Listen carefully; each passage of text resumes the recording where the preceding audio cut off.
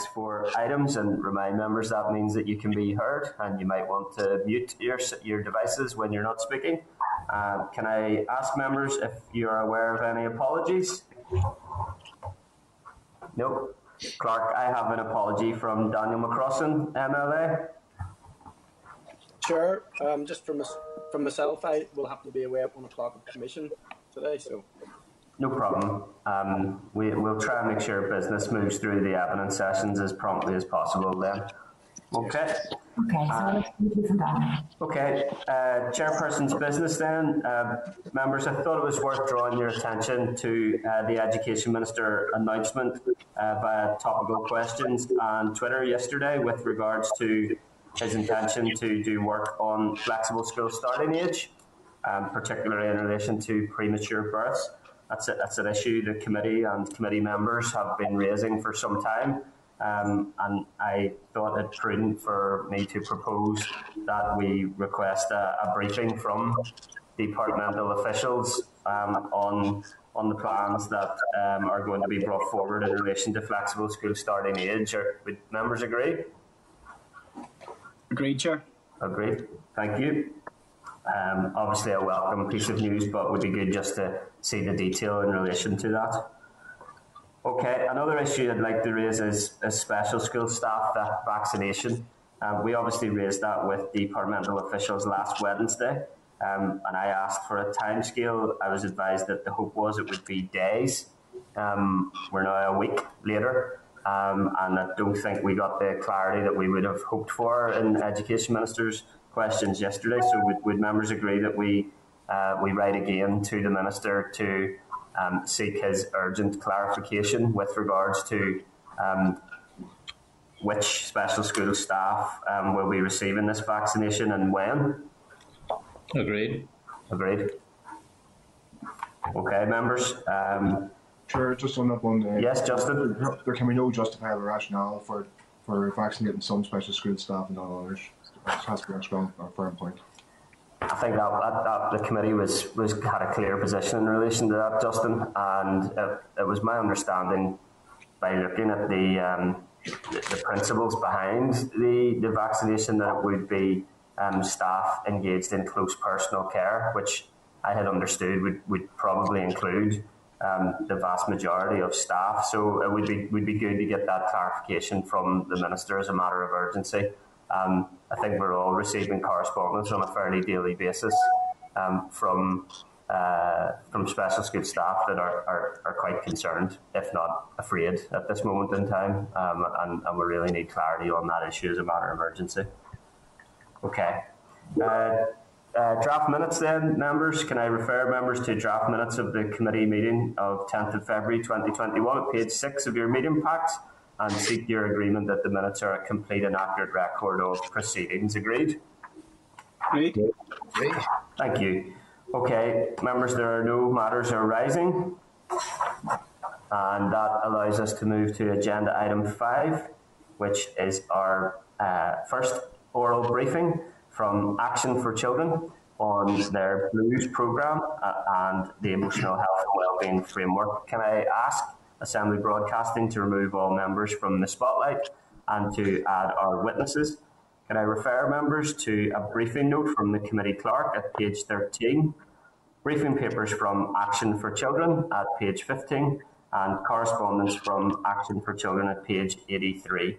Can I welcome Lorna Ballard, National Director, Action for Children, Sheila McMullen, Campaigns, Advocacy and Policy Advisor, Northern Ireland, Action for Children, Emma O'Neill, Service Coordinator, Blues Programme, Action for Children, and Rhonda Murphy, Service Coordinator, Blues Programme, Action for Children. Can I advise witnesses that the committee will give you 10 minutes to make an opening statement, which will be followed by a question from members that can be answered across the panel of witness. Can I also say a big thanks for joining us today and give you a very sincere and warm welcome. The committee has obviously had a priority interest in the physical and mental health and well-being of children and young people at this time. We've heard great things about the work that the Blues programme is doing, and we really look forward to hearing a bit more detail about that. So we'll hand over to you. Thank you. Thank you. Good morning. So I just want to start by thanking you for the opportunity to present to the committee today. I'm Lorna Ballard. I'm the National Director, and thank you for the introductions. I'll let my colleagues introduce themselves just as we go through our presentation. Action for Children offers a wide range of services across Northern Ireland, and while mental health and emotional wellbeing is a core element of all the work we do, we offer services that specifically target young people's mental health. So we'd like to talk to you this morning about the importance of our Blues service, which we view as part of a continuum of support offered across the statutory and voluntary and community sectors, and is really vital to the well-being of our young people. So as we're all keenly aware, the mental health of our young people is suffering now more than ever with the impact of the pandemic over the past year. And the Social Care Board commissioned mental health prevalence study told us that in Northern Ireland 1 in 8 young people struggle with emotional difficulties, but more recent data shows us that that number is 1 in 5, and the situation is... Lorna, could I, sorry to interrupt, can I pause you for 1 second and just ask if anyone who isn't speaking mute their device? It helps with the audio quality of the person presenting. Sorry to interrupt you, Lorna. Thank you. That's okay. That's okay. Thank you. So we know that the rates of depression and anxiety are 25% higher here in Northern Ireland, than they are in other nations. So we would just like to start by sharing a short video with you that raises the voices of some of the young people that we've supported through the Blues service. And co-production is a core principle of our work, and our young people have helped shape services and have really championed a number of initiatives, including most recently in the production of a journal by students at Strabane Academy, and that was designed to support young people with emotional well-being. So after the video, we'll provide some more details about the Blues service and its vision, its impact, and we'll look at how it fits into the larger framework of mental health services across Northern Ireland, and then we'll be happy to take any questions that you have. So I'm just going to hand over to my colleagues here, and we'll start off with that video.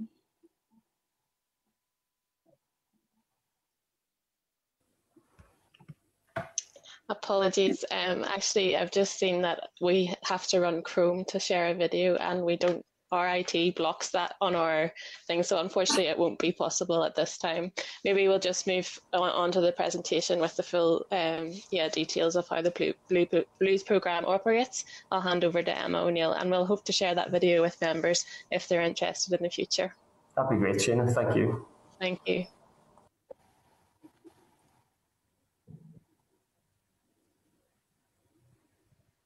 Emma, do you want to go ahead there? Hi, thanks very much, Sheena. Unfortunately, it looks like I'm not able to share the presentation also. It's not letting me actually share screen because of the Chrome option. Maybe, Emma, you can just give a presentation in about 5 minutes, and then I'll take from there. Yeah.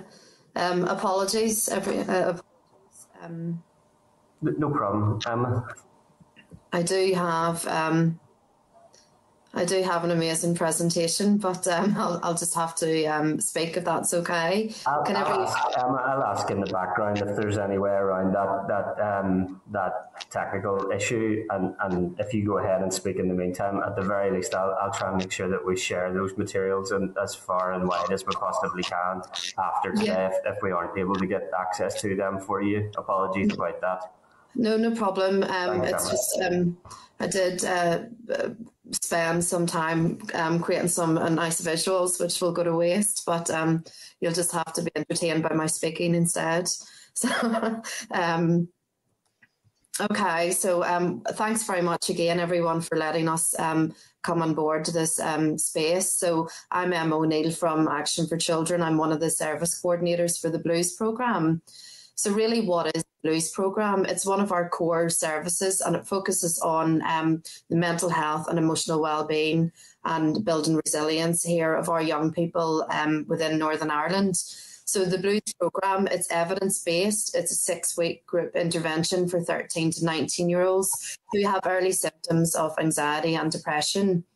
The programme is based around the principles of CBT, so that's cognitive behavioural therapy approaches, and aims to reduce participants' mental health symptoms and boost their confidence, which is very important.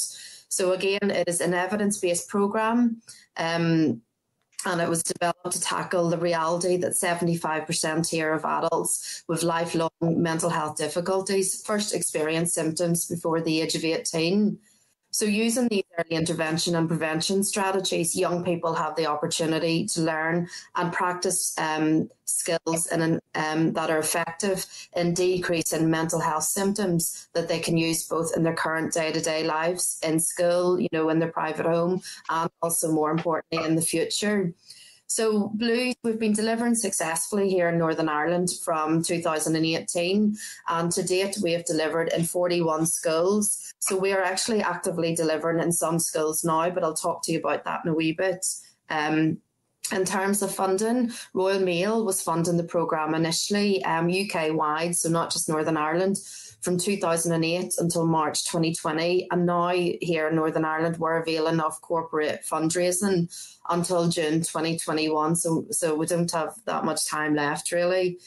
So the next slide, really, assessment and engagement. So again, shame about the visuals, but I'm hoping that you're all still listening.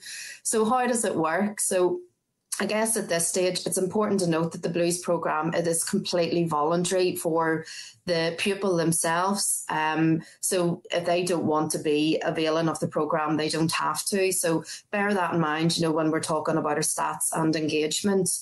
So we use what's called a CESD. So you have to bear with me here because quite often I get the pronunciation wrong, but it's called Centre for Epidemiological Studies Depression. So this is the questionnaire distributed to our chosen year group. And we use this CESD to monitor and measure outcomes before and then after the Blues programme. So that's really important in terms of capturing the evidence and monitoring the outcomes. At this point, the relationship with the linked teacher, it's pivotal as they assist with the class organisation. They distribute the CESDs and remind the students, to attend the programme. And they're also very good at advocating on Action for Children's behalf within their school and other schools. So from 2018 to 2019, within that academic year, we had 1,332 pupils who were invited to participate in the Blues. So 85.3% subsequently choose to enrol within the programme, and 77.9% of those enrolled and went on to complete the programme. So we have got better really at engaging with our pupils and our teachers, and this has been proven within an increase in enrolment and engagement each year. So this is evidenced by, for example, within then the 2019 to 2020, out of then the 1,357 pupils who were eligible to commence our programme, 94% subsequently chose to enrol in the programme, and 85% of those who enrolled went on to complete the programme. So this is an increase of 7.1% from the previous academic year. So we think this is really impressive, really, considering it is voluntary, from the pupil's perspective.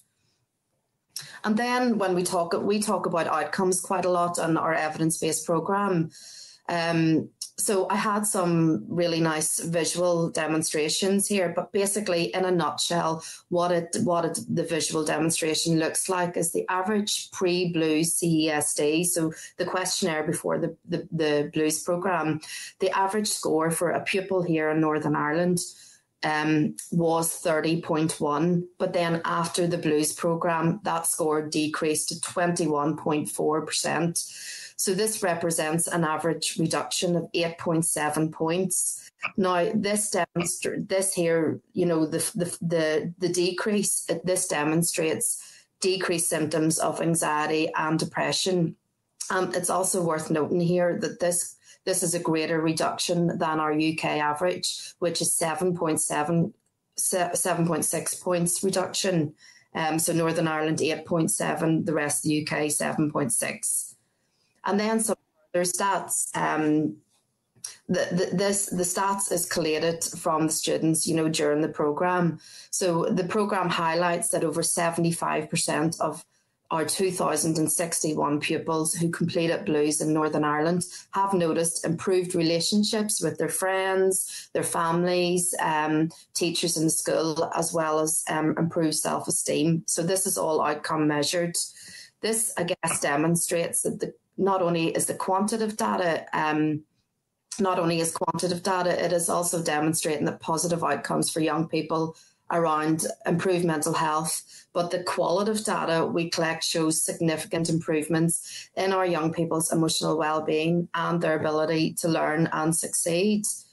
Some other stats, sorry, I know this is maybe hard to take in without looking at the graphs, but we have delivered successfully 219 six-week courses to date.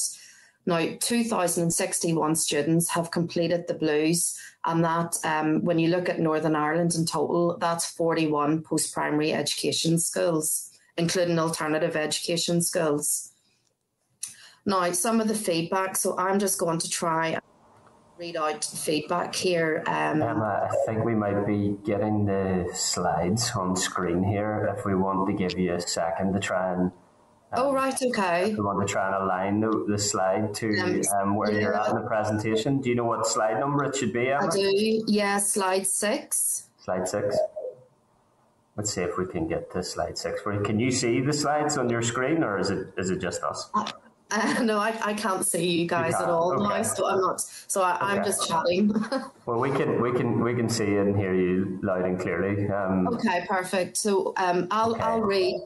I'll say slide 6 and then maybe slide 7, and if someone can continue to move them, if that's okay. That should work. Yeah.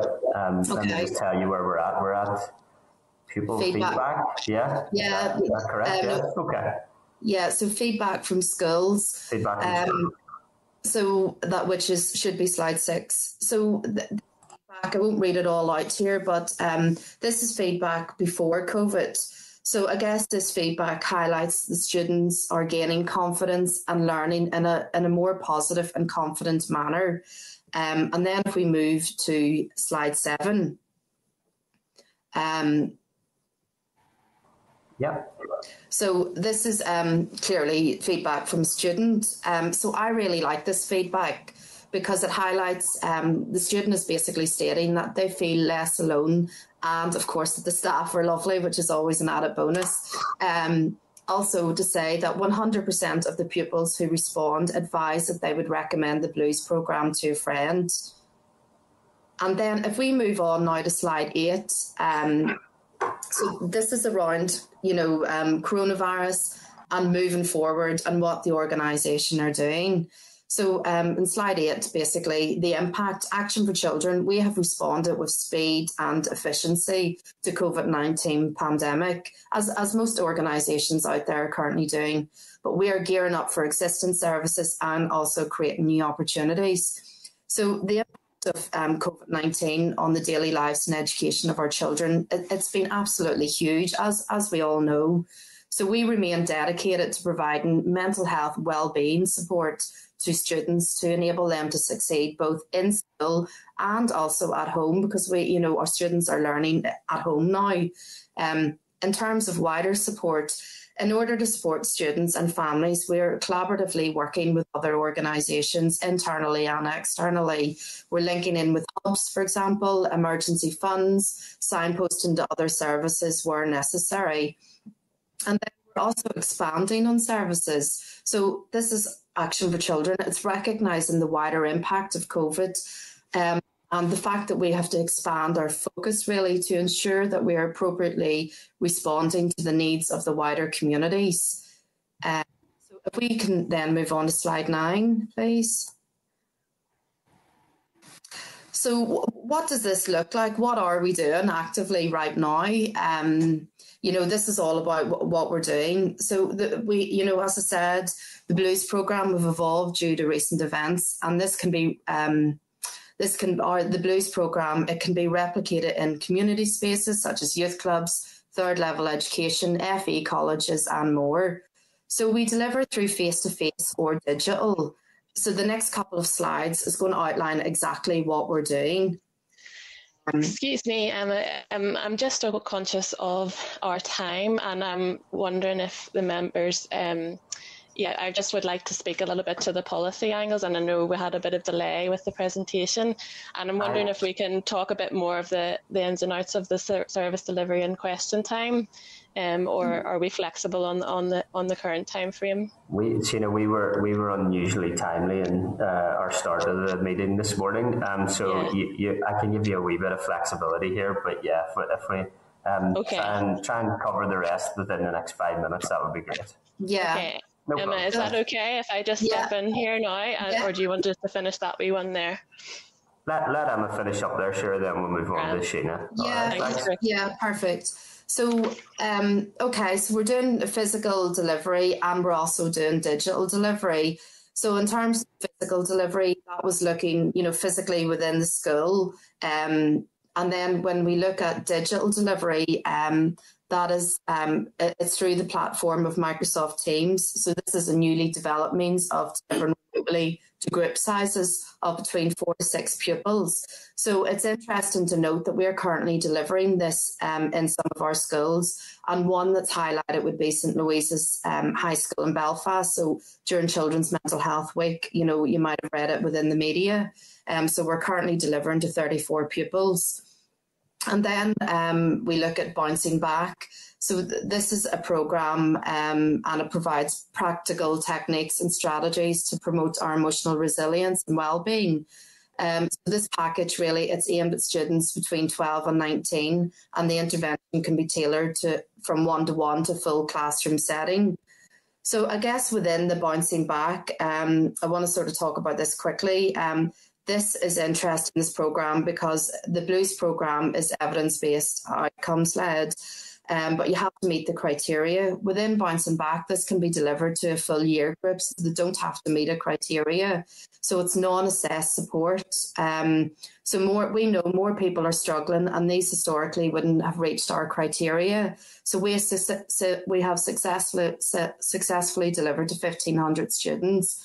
And preparing to deliver cohorts to students right now within the Belfast area, Downpatrick and Derry and Londonderry. So we actually have 5 schools commencing next week in this Bouncing Back. So this is evidence that we are still going strong in the middle of a pandemic, and if anything, the needs are more. So we'll skip then to, let's see. Emma, sorry, I think I need to just come in there now. And like I said, I submitted quite a lot of this evidence to all the members earlier. I'm sorry for cutting in. No, that's fine. That's fine. Thanks so much, Emma, for that, and really appreciate all the work you put into that and all the work that you've put into to delivering the Blues in Northern Ireland. But if you don't mind, Chairperson, I'm just going to speak along the lines of the policy frameworks, because now you hopefully have a bit of an idea of the vision, ethos and impact of the Blues.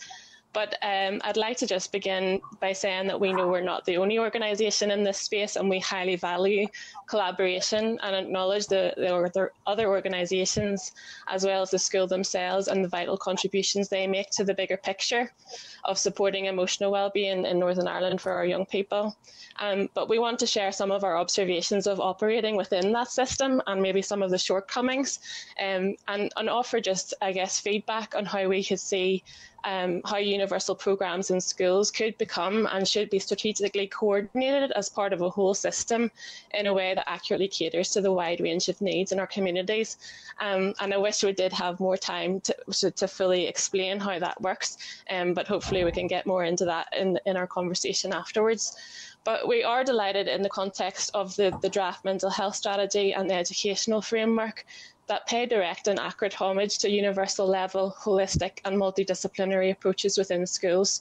And we acknowledge the 5 million made available by the Department of Education towards the implementation of this framework, and from the Department of Health to provide an additional 1.5 million from this year onwards.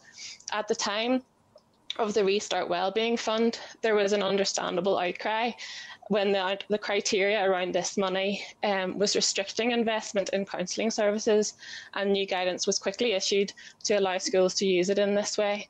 We wholly support this proper investment of key services in our schools, but would emphasise that there is also an urgent need to adequately invest in high-quality whole school approaches that engage with a broad spectrum of students, identifying the most vulnerable, and then carrying out this evidence-based programme that has outcomes that often turn symptoms of depression and anxiety and improved mood. With reference to this point, we would also note the excellent evidence recently presented by the Secondary School Students' Union, which indicated that only 42% of students feel comfortable using counselling services, which suggests including and resourcing a menu of approaches that have a wider reach is a really positive and necessary step, particularly in this moment of coming out through a pandemic. In our opinion, it shouldn't be a case of either or, but more a case of both and, if we're able to tackle the extent of the issues that we're currently facing and are likely to increase as a result of this pandemic. We believe this kind of approach is supported by evidence, some of which we've presented and some of which I've submitted to you previously, and educationists alike, and also by the educational framework itself. However, at this point, I also want to draw your attention today to the progress report published this month by Nikki in relation to the still waiting report of 2018. I note that it indicates within the 7th theme of its recommendations that, subject to funding, a pilot of 2 programmes to support resilience in post-primary schools has received an amber status, indicating that some issues are outstanding or perhaps it's not progressing. Perhaps the members know more around this pilot project, but I highlight it now mainly to underscore my next point. Within both strategies mentioned earlier, there are numerous statements outlining the need for better integration between statutory and community and voluntary sectors in order to harness the huge, and I'm quoting, skills and experience within the sector, as well as an awareness that schools are already engaged with providers to deliver programmes to their children, young people and/or staff.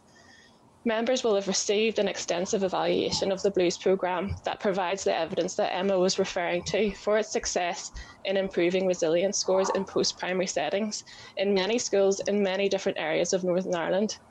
Essentially, my colleagues have already completed an excellent pilot programme dating back to 2018, also not only tested in Northern Ireland but also in other UK nations, and they've even managed to continue operations through a global pandemic.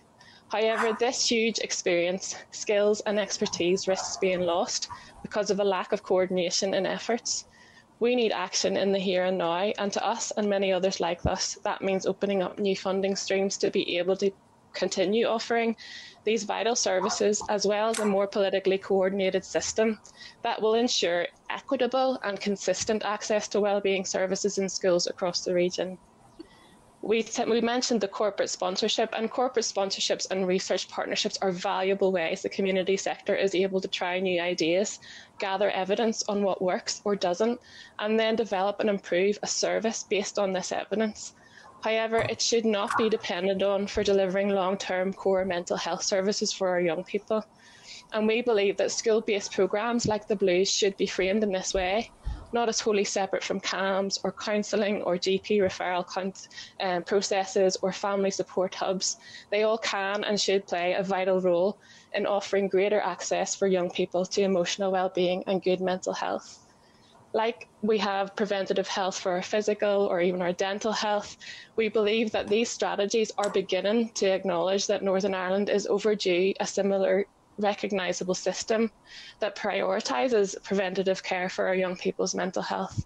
However, we would suggest that the necessary funding structures around the current frameworks and their relationship to the community and voluntary sector are severely lacking in terms of responding both to the immediate needs and the long-term goals that are necessary to turn the current tide.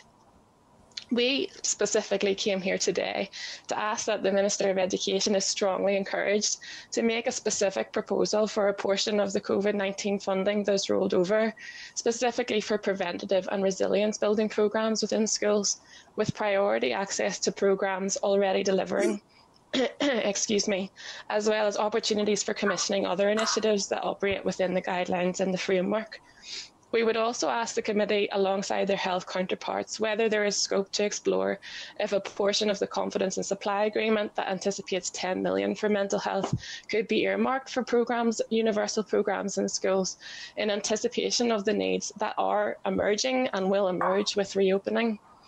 Looking ahead, we would further ask that the departments involved in the strategic frameworks to design their long-term funding commitments with full sight of the contributions of the community sector to ensure adequate resourcing for the full spectrum of services that schools need support from. Without this kind of engagement with our sector, our society risks losing valuable programmes with all the tangible outcomes like the blues and the skills and experience that the strategies refer to.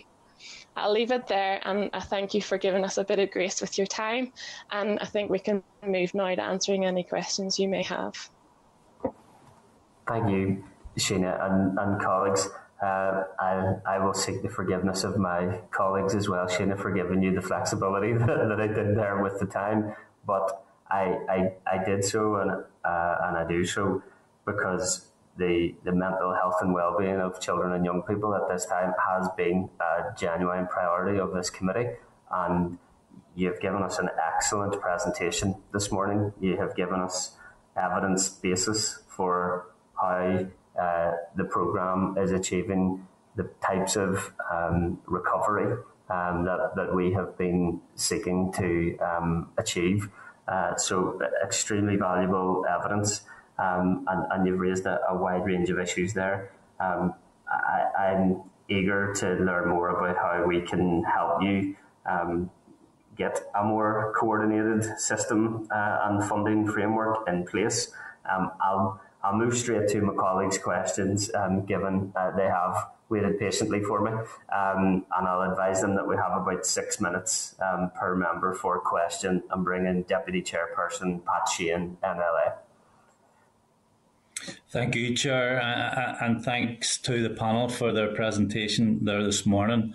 And it's obviously the issue of mental health among our children and young people is one that resonates strongly with the committee. I recently received an answer to a written question from the Minister in regard to school counselling services, and I was concerned that there is only minimal provision in post-primary schools and currently no provision at all in post-primary schools and no provision at all in primary schools. And I have been making the case recently that given the serious situation we're in, the crisis we're in, and you may be aware that Siobhan O'Neill, the mental health champion, presented to the committee a couple of weeks ago, and she agreed with the assessment that there's a tsunami coming at us in terms of emotional and well-being issues among our children. And in the context of schools reopening and the recovery programme, I'm arguing that there needs to be a coherent, integrated strategy to deal with the problems that our children are going to face. And that strategy should be cross-departmental with the health department and maybe with communities as well. It should involve outside expertise, the likes of people like Siobhan O'Neill, and also the skills that are available in the community and voluntary sector, as well as sporting organisations like the GAA, IFA, Ulster Rugby, and so on. And there's a need for this to be adequately funded. And there were some concerns about funding. And then we heard recently that 300 million for COVID responses is now being made available. So there's no real reason. And I know, Sheena, that you're asking us to bring pressure to bear on the Minister to make a bid for some of that funding. And I would certainly agree.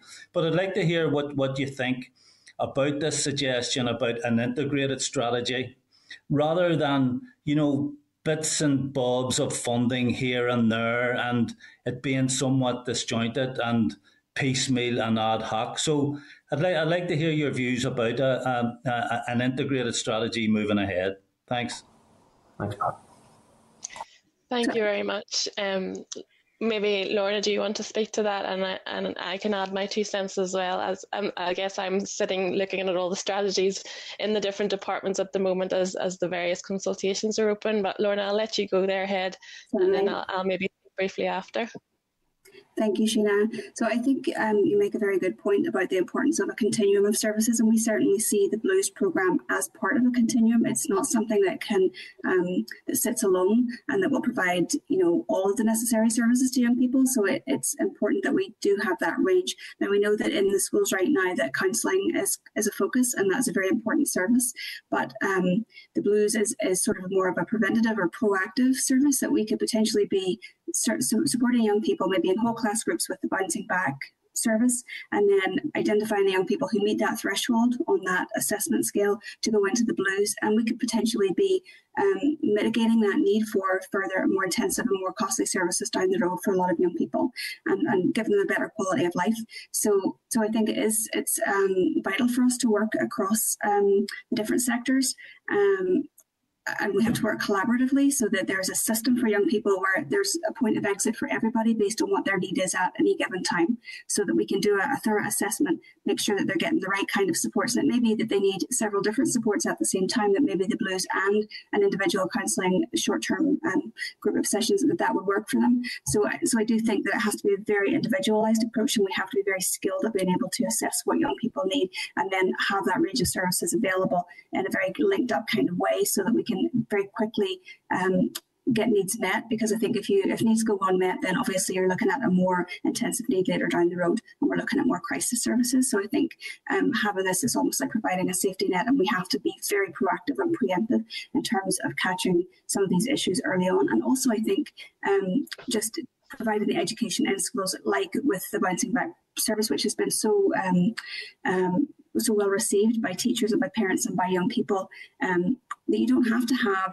symptoms of mental illness to learn about resilience and to learn how to improve your emotional well-being. Everybody can benefit from that. And if we can prevent a young person from running into greater need down the road, then why don't we provide them this service, which we can do in a whole class group, much more cost effective than waiting until that young person maybe is in a crisis situation and ending up in an urgent crisis situation, or needing some more intensive individual work. Thanks, Lorna. Sheena, do you want to come in briefly before I allow Pat a final comment there? Yeah, Sheena? Yeah, I think I just agree with you, mainly as I do sit and I'm reading all the different strategies and the consultations and giving our feedback. I definitely see scope for a better integration and more collaboration, between the departments, but also between the community and voluntary sector. And even sometimes I notice that schools' voices are a bit absent in these conversations, and often it's just relying on Twitter to be heard, for example. And I'm not sure that's the best process ever. In these circumstances. So I do think that it would be a worthwhile vision and endeavour to open up new ways of engagement on these matters that would be focusing on integration and how we can all come together with our different viewpoints. And it is potentially messy, but I think it has to be that in order to see the full spectrum of needs realised. I'll leave it there for now because I know time is precious. Pat, do you want to make a final comment there? Yeah. Thanks for that. And I wasn't suggesting to exclude any particular organisations. I mean, each has a different role to play in developing the well-being of our kids in schools. Some need more targeted intervention than others.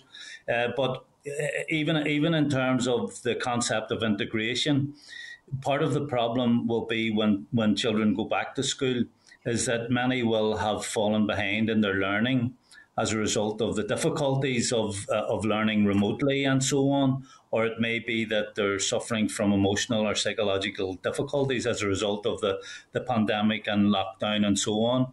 So, and you're probably aware yourself that sometimes the kids who have fallen behind in their learning are the same kids who are having emotional difficulties. So that's one of the reasons I believe that integration should be taking place as well. Everything has to be covered. But I certainly, and I don't think I'll get any disagreement from the chair on this, that the committee should be writing to the minister and asking to ensure that he makes a serious bid for some of the COVID funding that's available in terms of addressing this unprecedented crisis that's going to face children when they return to school. Thanks for that. That's a good proposal, Pat. Thank you. I'll bring in Robin Newton, MLA. welcome the delegation this morning. It very much is building on the session that we had with the mental health champion. I think we all recognise that we are likely to experience mental health problems as the children return to school, pupils return to school, and indeed we start operating as I use the word normal society in the future. I think the statistics you've presented are very impressive. I think those are giving a lot of food for thought to, and I'm sure all the members. I do absolutely agree with the need for a holistic approach. I do think the Minister for Education does need to take the lead, but it does need also to involve health. And it does need to involve communities, Minister for Communities. In fact, I would argue that we do need to involve each of the local councils in a development of a strategy right across Northern Ireland. My fear is that, some areas, parts of Northern Ireland may take up the issue and other areas may be less enthusiastic about a holistic approach of this nature. So some pupils benefit greatly, some young people benefit greatly, and then others don't get the same opportunity. So I suppose if we are doing this, and I do agree that we need to make a bid for finance,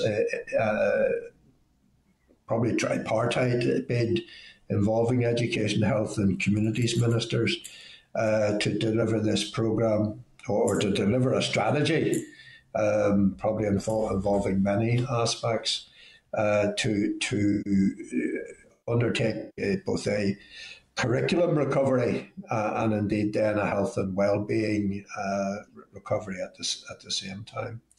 Just maybe a couple of practical questions. Can you maybe just go into a wee bit more detail for me on how the Blues programme is actually delivered to the young people? How often, time commitment, who, any training, those kind of questions? Can I come to Rhonda to answer that then? Yeah, thank you. Yes, on a practical level, I suppose the main thing is, as Emma mentioned in her presentation, our relationship with the schools is key. So the way it would work initially is that we would link in with the school and we would have a link person, which is generally the VP or the head of pastoral care. And we would have a chat to them around a year group or whatever years they think we would like to run with, who maybe have the most need. We would then come in, we work in groups, we have teams of 4 really, ourselves a coordinator and a group of 4. So we are all trained in a 2 days Blues. It's an accredited programme which is obviously requires robust training actually, and the founder, who's Paul Roday from the States, came over and trained us actually in it. And it's only ourselves and actually who have the licence to roll out the Blues programme itself, and it's very much fidelity based, so we get checked in our work as well, so it's very important that what we're doing is what's in keeping with fidelity of the programme. So staff are all trained and all obviously Access and I trained, vetted as well, so we link them with the school, and then we would identify a year group which the school feel we would like to work with. So say it was year 10 for instance, we would then meet with year 10 either in their form groups or an assembly. We'd give them a bit of background about the Blues and what's involved. And then we distribute, which is really our assessment criteria, which is our CACD for depression scale. And that's an assessment tool of 60 questions, actually, 20 questions. And each young person then would answer how they're feeling. Some questions would be around their mood and anxiety levels. And we get an indication of how they feel. And a young person who scores over 20 on that, the maximum score being 60, any young person who scores over 20 would be deemed as being eligible in order to being able to come on the programme. As we mentioned, it's a choice programme. Young people choose to come on. So we would then send them an invitation to come along to the programme. We would obviously meet with the teachers around the logistics. And as you know, in schools, there's so much going on with timetables and exam timetables. We work flexibly with the head of year or the school to assert a time that we can come in. The programme lasts an hour, and it's for 6 weeks, and it needs to be each week. There's a week in between, which is for home practice and for assignments. So what we teach them, what the strategies we go over in the programme, then they go home and practice that. And that's the cognitive reframing. That's them changing their thinking. That's the CBT type stuff that happens at home. Then they come back and we discuss that and we look at a different strategy. So it's over a 6 week period. We have groups of around 12. I mean, ideally around 8 in a group is ideal. We've had groups of 15 at one stage, 15, 16, which became more difficult because we're trying to give more time to young people who need it. So generally speaking, we have groups of about 8 to 12 young people. So we could have, for instance, in a year group of 100 young people, generally speaking, about a third, roughly, well, Northern Ireland, we have 35% return of young people who score over 20, who meet eligibility, meet criteria. So roughly we would have maybe 35 young people out of a cohort or a year group of 100. So we would maybe then have, say, 4 or 5 groups. So we would work that with the school, how that best works. It generally happens during school times. We have tried to do some after schools, some to a greater or lesser extent of success rate, depending. Some young people, as soon as the bell goes, they're off, and school transport and stuff could be an issue. So we work with the schools, and what we try and do is we try to alternate that sometimes too, that they don't miss history every Monday at 10 o'clock, because then that becomes an issue for their timetable and for their history teacher. So we try and alternate at different times on the same day. So we work very flexibly. So, yeah. Thanks, Rhonda. Robin, do you want to make a final comment there? Yeah.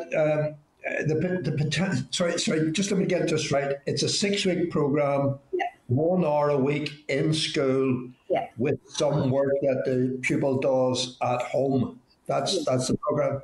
Can I just, I don't, this is the wrong expression, knee-jerk reaction to this problem of the pandemic, that's the wrong expression. But in terms of whatever the reaction is, whatever the holistic approach to this is, it can't be just until we assume we're out of the pandemic and then it drops off. If this is to be successful, I'd like you to comment, is this not a strategy that has to be embedded within our educational health and communities system? Thanks for that, Robin. And I'll get a short answer and move on to the next member. Thank you, Robin. Good. Thanks for those important questions. Rhonda? Yeah, well, absolutely. I think that's what we are. And Pitch, we were living the blues from 2018 to 2019 and to 2020 before the pandemic and before COVID, and seeing huge outcomes. And the mental health for young people has been issues with them then, and certainly we're aware of the pressure cooker that's going on now, that we need it now even more than ever. I don't know if Sheenie wants to say anything else around that, but in a very short answer, absolutely. It needs to be a holistic, longitudinal option for young people. No, I have nothing to add. Thank you, Sheenie. Thanks for those questions, Robin. Important questions and helpful answers. Thank you. Can I bring in Justin McNulty, MLA? Thanks, Chair. Hi, Lorna, Sheena, Emma, Rhonda. Thank you for your presentation. And under the technology field circumstances, you've done very well. You've maintained your composure and presented very effectively. So thank you. In terms of the stats, which you've talked about, and you've talked about being an outcomes-based, data-driven organisation, I wish our executive could maybe learn a bit from how you guys perform. That's very, very important. There's one stat I'm just a bit confounded by. You said that the secondary schools, 42% of pupils feel comfortable engaging in counselling services, whereas you're reaching figures of 94% of students who chose to enrol in this course, which is incredibly positive. How do you explain that disparity? I'd be happy to answer that if you're happy enough, Sheena. I think as a number of reasons, obviously, I think as the years have went on, into our first year, our engagement was around 84 and our completion was 77. But in year 2, as Emma said, we are now looking at 94% of young people who engage and then 84 who actually complete. And that's to do with a few things, actually. Justin, really, I suppose that we've got better in our delivery from year 1 into year 2. We've become more skilled. We've become more akin to how young people engage with us. The schools, once they start to see evidence of how young people actually are more engaged in their learning, their attendance at school being better, pastoral care and head of year seeing that there's less pupils at their doors looking for the low level stuff that sometimes maybe takes up a teacher's response during the day. So once the schools have seen that it's benefiting the pupils and benefiting the school as a whole, then the teachers have been more inclined to really encourage their attendance and to encourage pupils to attend. And to make sure the timetable, I mean, schools have really worked so flexibly around us to make sure that we can come into the school, so much so that we're delivering digitally in 5 schools just now to pupils at home on their platforms. So I think we've got better. I think also, which is really important, is that the stigmatism around mental health has lessened in schools. When we first went in, we were called the Blues Programme. There was a wee bit of worry from our point of view about how we'd be deemed with the pupils, and that has really turned on its head. We started off that young people were calling us the depression sessions, and now we have young people are ambassadors for us. We have young people in schools who now are part of a mental health committee within their school, and they are advocating for the younger pupils. So say year 13, 14 who've been through the programme, they're now encouraging year 10 and 11, this is great, this has really improved my mental health. So that has been a turnaround, and it's not just a 6-week programme, which is really important. This is a whole school approach to how we can destigmatise and improve young people's mental health and build their resilience. And that's what we're doing. That's the added value. But so if that answers your question, that's how we've got better at engaging. And I think counselling's not for all young people, but group work and the peer support they get is. Okay, thanks, Robin. It's a positive observation, so I'm commending you on that piece. In terms of I believe strongly that where focus goes, energy flows, and I think focusing too much on preventative as opposed to the resilience building piece. I think change preventative to strength building. I think that's, and even the titling blues program, I don't really want to go on a blues program, I want to go on a happy program. A blues program, so the naming, the labeling is all important. Just give that some thought. In terms of the CESD scores, right, where you have 28% who are whose CSD score has reduced by half, which is fantastic. You've got 46% who's reduced to under 20, and 78% whose scores have reduced. What about the 22% whose scores have not reduced?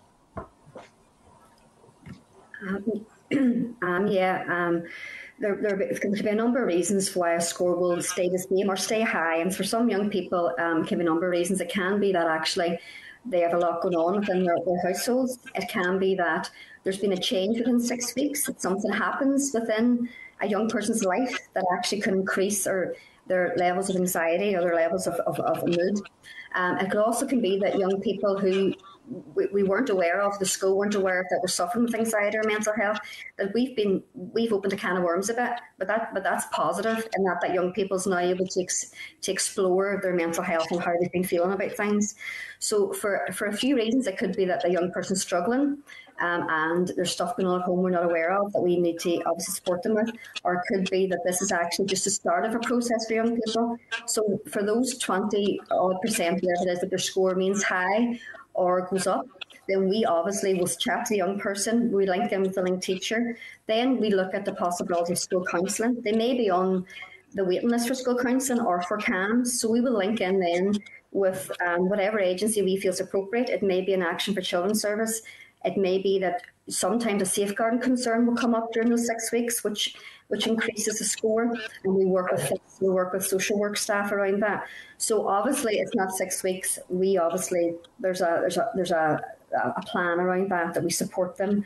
If their scores increased, then we would look at what that individual need is and look at what supports are ongoing for that young person. Justin, final question. Yep, thanks. The threshold is 20, not CSD score to enter the programme, but the baseline in the north is 30.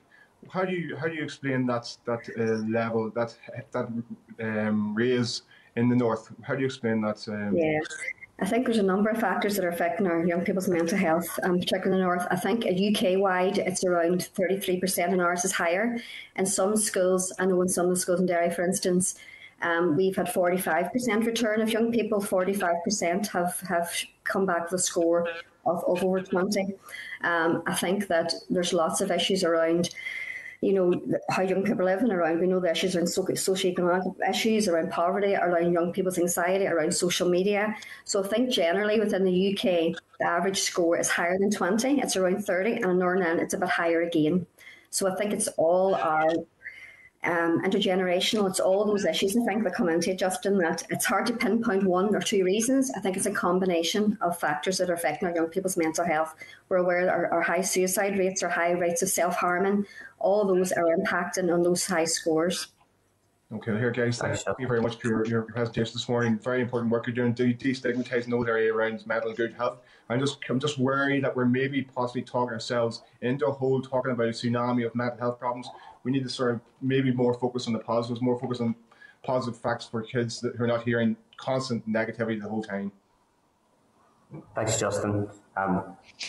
Just to bank that point there, the threshold for participation on the programme is a CSD score of 20, but the average score of the average child in Northern Ireland is 30. Is that what we were saying there? Yeah, I think it's 32. I think it was in the stats. So our average score. 20 is the eligibility, as in if they score over 20, they'd be deemed to most benefit from the programme. But the average score UK-wide is around 32. So we're sitting just above higher average in the UK, but not hugely higher, but it is slightly higher. It depends, different regions, it varies. Okay. Can I bring in Robbie Butler, MLA?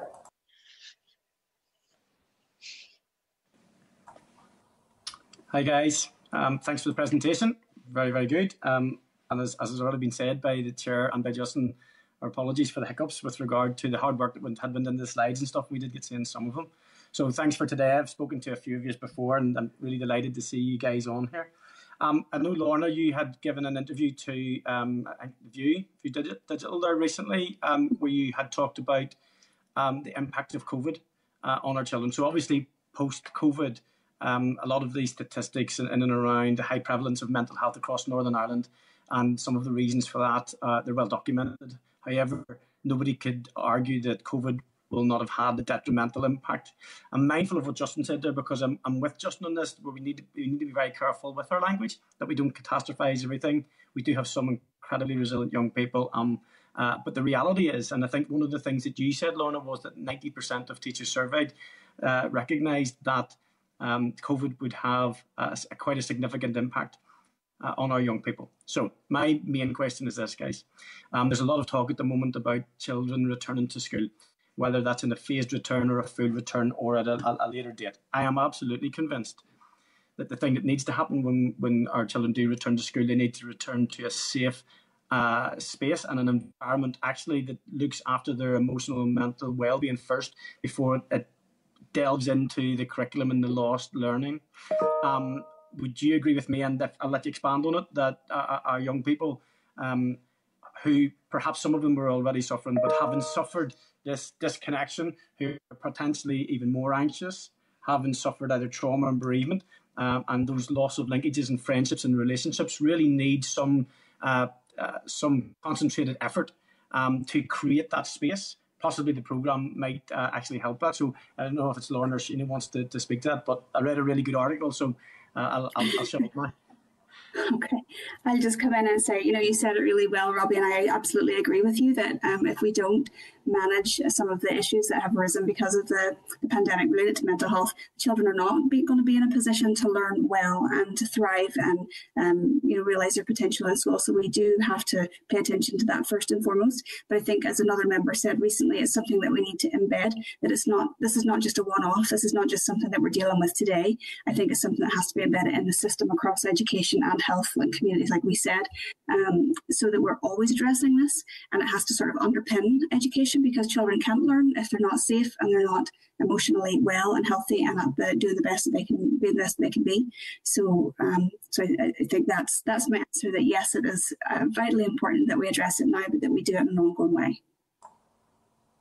Thank you. In terms of the post and COVID study that you did, so you're looking at the responses of young people that you have contact with, and you're asking similar questions. What has stood out for you guys to be perhaps, if we were to triage the needs for young people in a restart, and what that would be? Is there something that's glaringly obvious and something that needs to be addressed in terms of that level of importance? And the other thing, just I know you do a huge amount of good work with looked after children too. I asked the question yesterday with regard to the impact on looked after children. So there's certain sectors, even within our young people and children, that are perhaps even at more risk. So the Minister picked out that they are vulnerable. However, there's no doubt that they don't get enough support and coverage, and we don't talk about them enough. So if you want to just address those two for me, please. Sheena, do you want to come in on this one? Yeah, I'm just checking. Were you referring to the questionnaire analysis about how things have changed during COVID, Robbie? That's the one, Sheena. Thank you. Yeah. Okay. Yeah. I think probably for us, we were looking at that impact data, and I think Rhonda probably is the one that's she's the one who's looked at the numbers most closely. So, I think maybe Rhonda can speak to that specifically. Yeah, I think we did a study actually just after the first lockdown, really around our CACD scores and how that impacted that young people. And when we were saying that the initial score for young people was around was 32, we looked at the scores actually had increased by nearly 6% for young people.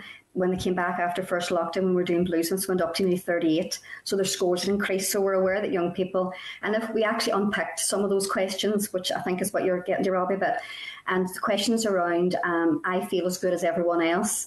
If you have a copy to hand, I think we were looking at 78% of young people actually in the UK wide were saying that rarely or never do they feel as good as everyone else. I think there were 65% were saying they felt hopeless for the future.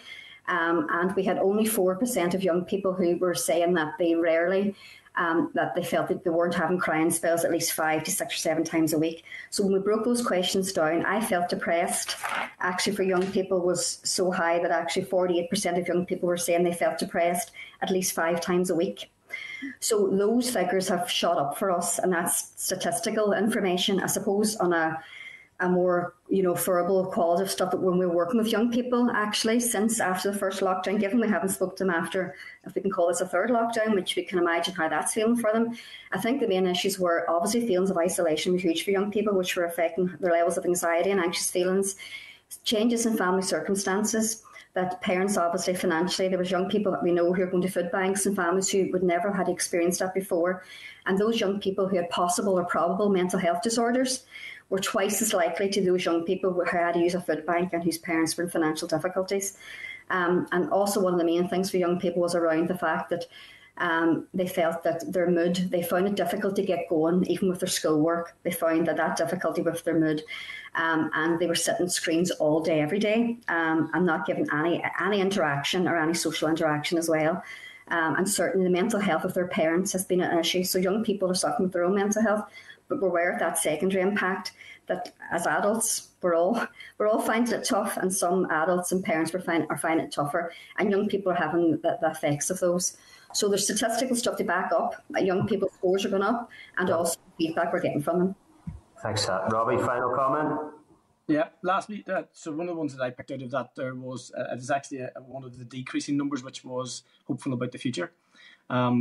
And I have to say, I know young people are incredibly politically motivated and very, very into liaising with us as MLAs, and it's brilliant. But I feel for them sometimes when the negativity that exudes from politicians and Stormont sometimes. It's. But one last one, I don't think it's picked up, and I don't know if you've covered it, guys.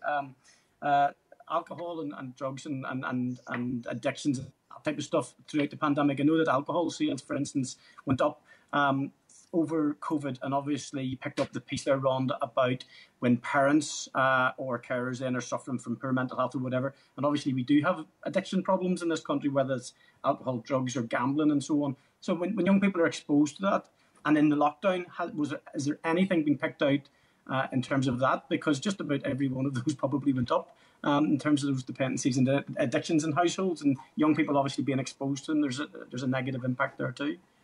Thanks, Robbie. Yeah, I can maybe chat just briefly about Blues, and I know, Lauren, if you want to say more from organisationally, but I know in Blues we have had some safeguarding concerns around young people where they've been in households where there's been domestic abuse, obviously, is also an issue. Domestic abuse and parents' addictions have become more of an issue in relation to obviously how people are coping with the pandemic, but also parents who maybe had addictions which actually become more apparent and more of an issue. So we have had more safeguarding concerns around that, Robbie, which obviously is testament to the fact that it is an issue for young people. I'm not sure wider than Blues if there's any other information around that, Lorna, from a Rhonda, if I could bring our next member in, and maybe you can refer to that answer in some of the future answers as well. I just got to keep us the time here. Apology. Thanks, Robbie. Can I bring in William Humphrey, MLA? Thanks, Chair. Morning. Thank you very much for your presentation this morning, ladies. Very much appreciated. Very informative. As other members have said, this tsunami, as Professor O'Neill referred to a number of weeks ago when she presented to the committee, is coming down the line, and we know that from our own constituency work, and I'm a governor in 2 schools and know from talking to educational professionals there as well, and also I'm involved in youth work through the Scout Association. So one of the things we talked about a number of weeks ago was whenever young people do get back to school, how we reboot things. And obviously they're going back to school, but they've been off from things like youth organisations, uniform organisations, sporting clubs and so on. And this has all negatively affected young people in terms of their mental health development, physically, educationally and so on. So I think this is not something which can be addressed by the Education Minister alone. It needs to be a joined up approach across government in terms of regional departments of Stormont, but also with councils and also key players working in this sector. I talked to Professor O'Neill around this. We need someone to lead the charge in that, to coordinate and steer that. And I raised that with the Minister when he was in front of the committee last week as well. I mean, first of all, would you agree, and how best do you think you could see that working? Maybe I can answer that. I 100% agree. I think that kind of central coordination is one of the missing pieces. It's certainly, as an organisation, our sort of lived experience or felt experience is that, we have this programme, we know it serves the needs and it has potential to serve the needs of many other places and scenarios, but actually, for example, educational psychologists that I've been talking with had no idea that this program existed or where we were operating, or every time I've presented on the Blues, it's been like a revelation. There's no central place where we can verbalise what we do, where we do it, how it operates, and also have feedback of what others are doing, and look at how we can coordinate better with that, and how we can link into CAM services or counselling services. It's all a bit segregated and isolated and silo based, and I think we obviously call on the government to be interdepartmental, but I think it's also incumbent on the voluntary sector to start making more moves, and that's certainly the heart and ethos of our organisation, that we definitely want better communication and opportunities for communication between different organisations to coordinate, to collaborate, to try and give that sort of central flow to the things that we offer. So I do 100% agree with you that would be a really important sense of progress if that sort of person or place could be put into motion, and it would be a very helpful thing for us and many others, I believe. Okay. Any of the other ladies want to comment? Chair, can I just make the point? I don't have another question because many of the questions I had have been addressed and answered. Sure. Can I just make the point again that I do think I'm happy to support letters going to the Minister of Education, but I think this is something which cuts across government. I think the executive as a whole needs to take an approach around these issues with young people, because the ramifications are not just going to be felt in schools or the EA dealing with young people in terms of youth work, but it stretches across the Department of Health, PHA, the Department of Communities, and so on, and obviously local council. So I think, we need to keep pushing at a joined-up approach across this, and I think all the executive across governmental approach is required around this, but because early intervention is cheaper and it's more effective, and we're going to need that joined-up approach. It will not be able to be addressed with a silo approach. Thank you very much, ladies. That's very informative and much appreciated. Thank you. Thanks, Chairman. Thanks, William. Can I bring in Nicola Brogan, MLA? Thank you, Chair. And thanks again, everyone, for your presentations this morning. Really informative and really interesting discussion. So thank you for bringing that forward. It's also very topical. I think we most weeks at some stage discuss the mental health and wellbeing of children because of the pandemic, so it's really good to hear from you. The programme you do, the Blues programme, is based for teenagers. It's based on teenagers, 13 to 19-year-olds. I'm interested also in nursery school and preschool age. I think we'd all agree that early intervention is key to helping children overcome any mental health issues they have, or just to support their emotional health and well-being. Can I ask your view on what can be done to support children in these settings? Yeah, I'm happy to take this question if it's okay. Earlier on when we spoke about bouncing back, which is another strand of Blues, we've also adapted bouncing back for primary school education. So that we're just at when I spoke about the organisation sort of adapting and evolving, in the middle of all this, we've been making sure that our delivery is fit for purpose and meeting the demand of our young people and our educators. So the feedback from schools is very much, we want a programme for primary education also. So we have actually we're very much at our final stages. We have the Bouncing Back programme within our system and it's ready to go. And that's specifically for primary school age children. No, it's not the Blues, but Bouncing Back has more reach, because you can deliver that to a full class setting, and that's very much looking at early years prevention, early years building on their resilience and learning from other peers, which is a large, it's a unique strand to our programs, because some of the young people would say, I feel lonely or I feel sad, and then somebody else beside them is nodding their head and saying, actually, I feel like that too. So they're learning from each other.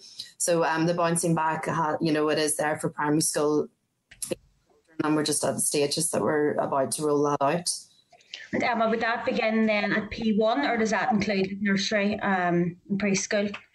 It's most likely from P1, P2 onwards, but it depends really on the individual needs of the areas that we will be working in and the funding streams also. Okay, well, that's great to hear that.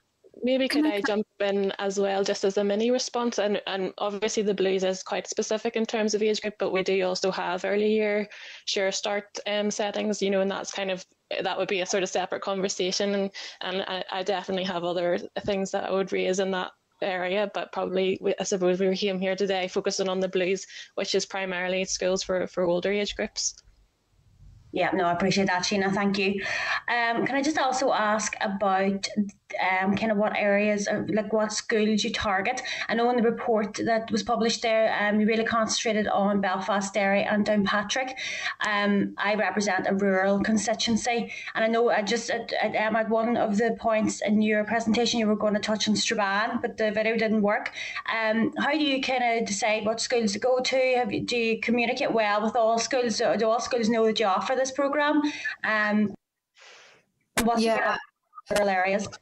Yeah, so we have we have areas within the Belfast education area, within Southeastern education area, and Derry, London, Derry and Strabane area.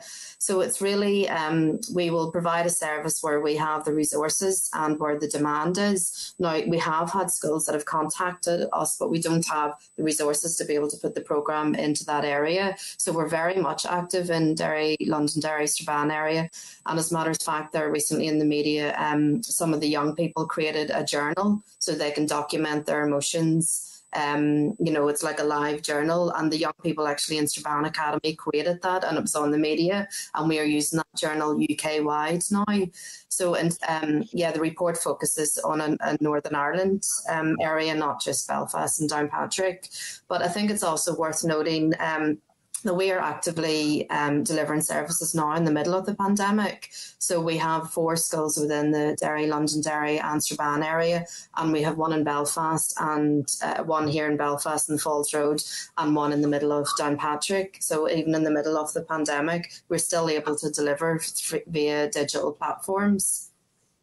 Can I just add there too that it is a resource issue, that we absolutely have the capacity to develop teams if we have funding to support it.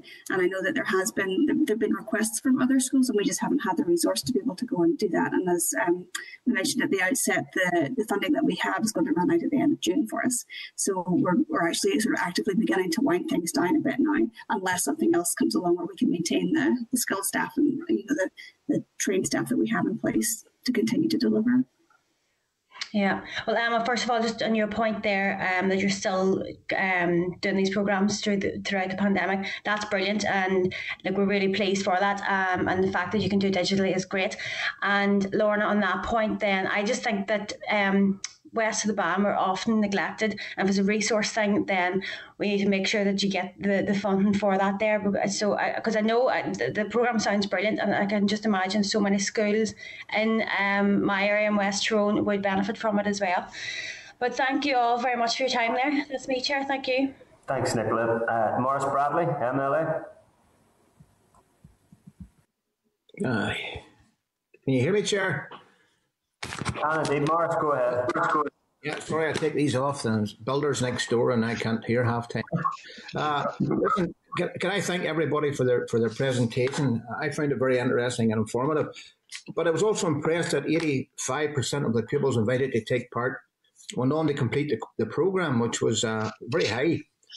The data you gathered suggests that you have taken part in that those pupils who have taken part in the Blues programme have gained in confidence. Not only in education, but in social interaction and building friendships. Everyone today has expressed concerns that mental health issues are on the increase, and among children and young people especially, particularly children, including the fear and the stress during this lockdown. And you've explained a good working relationship with our other organisations, but sport and physical activity is a major part of children's development and a great way of relieving stress and building friendships. Can you evolve your programme to work with other community or sporting organisations, as well as schools and statutory bodies? Laura, do you want to take it? Yeah, I can there. Currently, the Blues programme is offered in schools because that seemed to be the best platform to actually access young people, but it's entirely mobile. We can take this program wherever, really. So it's a team of professionals who will go in and provide the service. So just because it's in schools right now doesn't mean that we could generalise that. So this is something that could be offered in sports clubs or in faith-based organisations, youth clubs. Really, we could take this anywhere and then sort of deepen that connection with our colleagues across the sector, and that communication that really will support a more integrated system of wellbeing for young people. Yeah, it might be worth saying in other parts of the UK, we have successfully recruited Liverpool Football Club Foundation actually now offer the Blues to some of their coaching, as do the Ospreys, rugby in Wales. So there's been lots of talks with quite high-profile sporting organisations who are now delivering the Blues, and they've called it On Target, or they've called it obviously something around a sporting sort of theme. Some of it was picked up around the name and the connotations of the positivity around that. So it has been in other parts of the UK, and we would, as Lauren mentioned, would certainly welcome that, and it is adaptable, it is a flexible programme. Yeah. Yeah. Thanks very much for that, David. I was also thinking along the lines that community and sporting organisations could augment what you already provide in schools. I was thinking about involving the sporting organisations and community bodies in the work that you do in the schools. So thanks very much for that answer. But can I ask how the programme can be tailored to take account of the stresses experienced by children who attend special education, children who may have a disability and disability restrictions? Many, for a want of a better word, have been incarcerated at home and isolated because of lockdown. So can your programme be tailored or expanded, perhaps would be a better term, to focus on those children who are in a special education situation? Yeah, the programme has been adapted, for special needs settings actually, and we've delivered it quite successfully. I think Emma may be able to allude to that because they have delivered it in Belfast, but it has been adapted, for special education settings. Yeah, Maurice, we have delivered in a Ardmore education setting in Downpatrick a year ago to a group of 8 young males with there was different complexities around their individual needs. And also, you may have read at that time, there was unfortunately a snowball of high suicides within the area, and also had directly impacted on this group, this friendship group. So the school had contacted us through the early learning coordinator and had spoke to us about if the program was suitable, and if so, how could it be implemented within the school. So it was just about looking at the staff ratio, for example, because of the individual needs. The Blues is also converted to consider dyslexia, autism, ADHD. So there's different strands of the Blues depending on the individual needs of those students within the year groups. So we successfully deliver. Now, it started off as 8 males and 5 completed.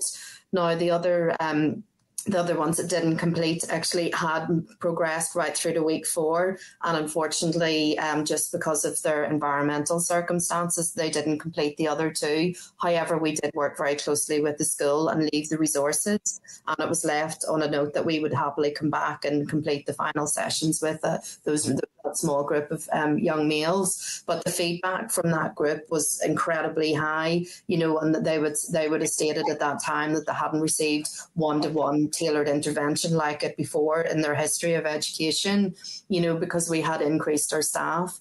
Now, that was rare in a sense because we had resources to be able to do that. So it depends really on the staff availability and the demand, I guess. We also have other schools that have approached us, but as what we've all been talking about, and Lorna's just said there now in the previous question, we are coming to an end if the funding isn't renewed in June. So we're actually, from March onwards, not going to be taking any new bookings, but some of those new inquiries have come from SEND schools.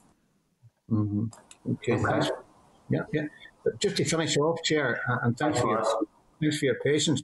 As well as lobbying the Education Minister, I would support a holistic approach because I believe children should be our main focus coming out of this pandemic here. They have lost so much during their formative years, not just education, but physical well-being, sporting and social interactions. So I think the problem is really a cross-executive problem, and it crosses many departments, if not all departments, and I think it should form an executive-wide response. Thank you very much for your presentation. I enjoyed it. Thank you, Chair. Thank you, Maurice, for those important questions. Just before I round this up, folks, what is the significance of the Early Intervention Foundation awarding the Blues programme its highest possible rating in terms of the strength of evidence for the outcomes it is achieving? Maybe I'll speak to that just initially. I suppose it was with reference as well to the educational framework for wellbeing that would be one of the standards through which different programs would be judged as suitable for schools to, it talks about offering a menu of options to schools, but they would have to have a certain standard to qualify. So I suppose to have that highest rating, I think probably it stands us in good stead as a good choice for schools. We do have that history of evidence behind us. It's been scrutinised by an outside body. It's not just an internal process, and I think probably Rhonda or Emma can speak more even about the different sort of fidelity processes that they go through as the coordinators and as service delivery team, because it is quite consistent. Yeah, can I commend you on achieving that rating? And can I, in the short time I have left, ask how obviously you raised the challenge of funding only being in place until June, and I think all members today have universally recognised the outcomes being achieved by this programme. So,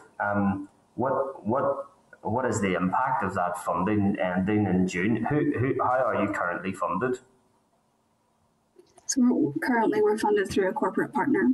And initially it was Royal Mail. That funding ran out last year, and then we had other corporate donation that held us through into the end of this year. So it was initially through March, but with the pandemic and just some underspend, we were able to extend that through June. So the impact, I mean, basically is that we're withdrawing from schools and, So Lorna, do schools procure the Blues programme? So that everything is done via the voluntary funding at Action for Children. So we have an engagement and relationship with the schools, but they're not contracted with us, and they're not providing any funding for the service. So the Blues programme is not publicly funded?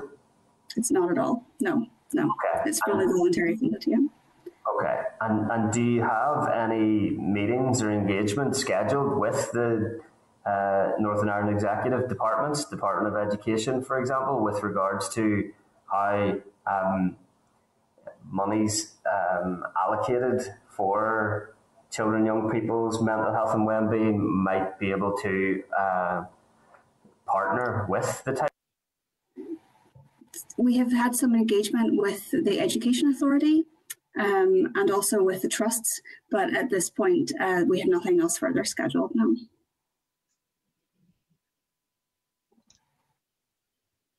Have we lost them?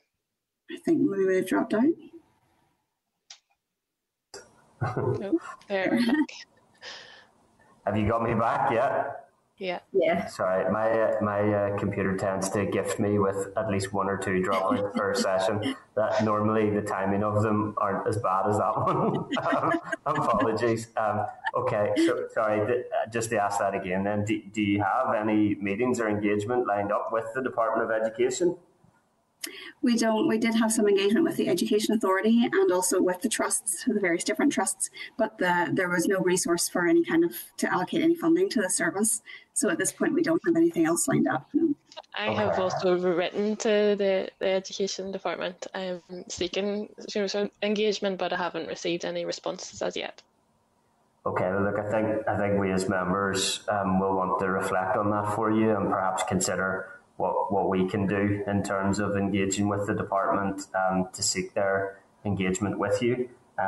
As you have said yourselves, there will be a number of programs potentially able to offer the type of provision that you do. However, the accredited strength of evidence that you are presenting in relation to this program has definitely been noted by the committee today, and notwithstanding the evidence that you presented, if the Blues programme is delivered as effectively as your engagement with this committee has been, then I think we can rest assured that you're having the type of positive impact on the emotional health and well-being on our children and young people that we desperately need at this time, and as you've said, on an ongoing basis as well.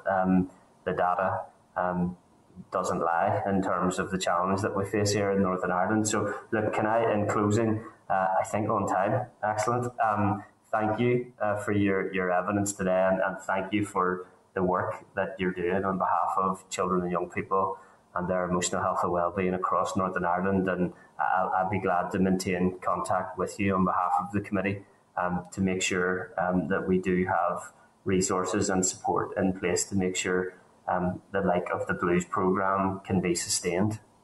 Thank you. Thank you very much. Thank you. Thanks very much. Thank you, everyone. Thanks, folks. Okay.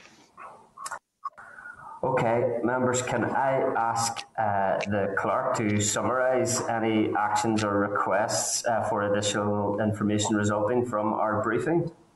Sorry, Sure. Can I also ask Assembly Broadcasting to remove witnesses and add members back into the spotlight and keep them there until our next evidence session? Clerk?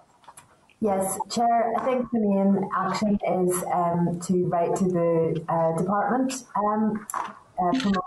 proposing that a proportion of COVID funding for universal programmes for resilience and mental health be provided, prioritising perhaps programmes like this one, which are already delivering and so evidentially supported. Also that a proportion of confidence and supply money might be ring-fenced for universal mental health programmes, bringing in this community and voluntary sector. members discussed a coordinated approach and integrated strategy, giving scope for better collaboration with the community and voluntary sector, and a lack of school voices at present. And that this might avail of COVID funding that is available at the moment, and allow there to be a prepared state of affairs for school restart. Members discussed embedding this learning, so learning from programs like this in the system for health and wellbeing recovery, to enable curriculum recovery, and generally to provide some security of funding for such programs. So taking into account in the pandemic context the need to triage mental health for all children at this time, and then specifically vulnerable and looked after children, about whom safeguarding alarms have sounded due to domestic abuse and parental addictions. Provision across the region, so including west of the Ban, as well as the kind of more metropolitan area, and commending the accredited programs such as the Blues programme. That's a really helpful, comprehensive summary. Aileen, thank you. Absolutely. Yeah, Pat, come on in there. And I absolutely agree with you about Aileen's summary there. I'm just wondering, could we insert the word ambitious somewhere in relation to whatever bid the Minister is making? Because given this is an unprecedented crisis, it requires more than just the run-of-the-mill bid for some funds. Thanks. Thanks, Pat. Thank you. Members content? Chair, can I just raise an issue?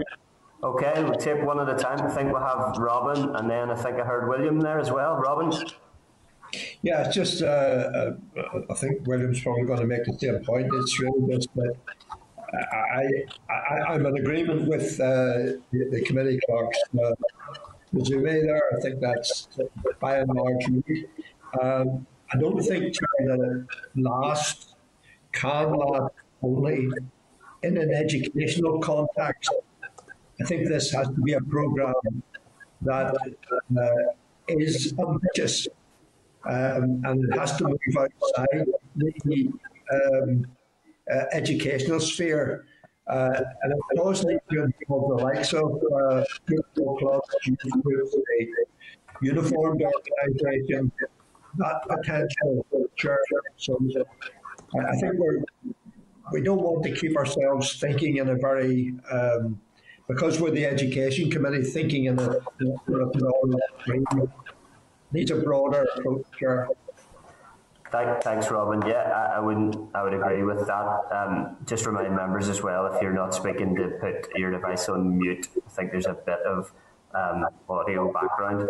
But yeah, no, I mean, Robin, I think we're looking at an executive children and young persons wellbeing recovery program here, and you're looking at, as other members have frequently mentioned, educational wellbeing, emotional health and wellbeing, and physical wellbeing. And you make the case well that's going to require Minister for Education, Minister for Health, Minister for Communities, almost all departments. I would imagine it might be worth the committee also writing to the Minister of Education to ask how well placed the children and young persons strategy is in comparison to what an executive wellbeing recovery programme would look like, and indeed, Pat's reference to the need for an intensive and ambitious programme with an ambitious scale of resources in there as well. So I think we can definitely look at that. Was that William that wanted to come in as well? Yeah, it was very much along the same lines as Robin. Chair, it needs to cut across government. I have no difficulty with a letter going to Peter Weir, but equally, you raised the issue in the chamber yesterday about sports clubs and so on. You mentioned that wee club in East Belfast and whatever, but in terms of getting a sports club, that obviously it means communities. In terms of youth organisations and youth clubs and so on, we also need to encompass the local government as well, and representatives from the main sporting organisations, uniformed organisations.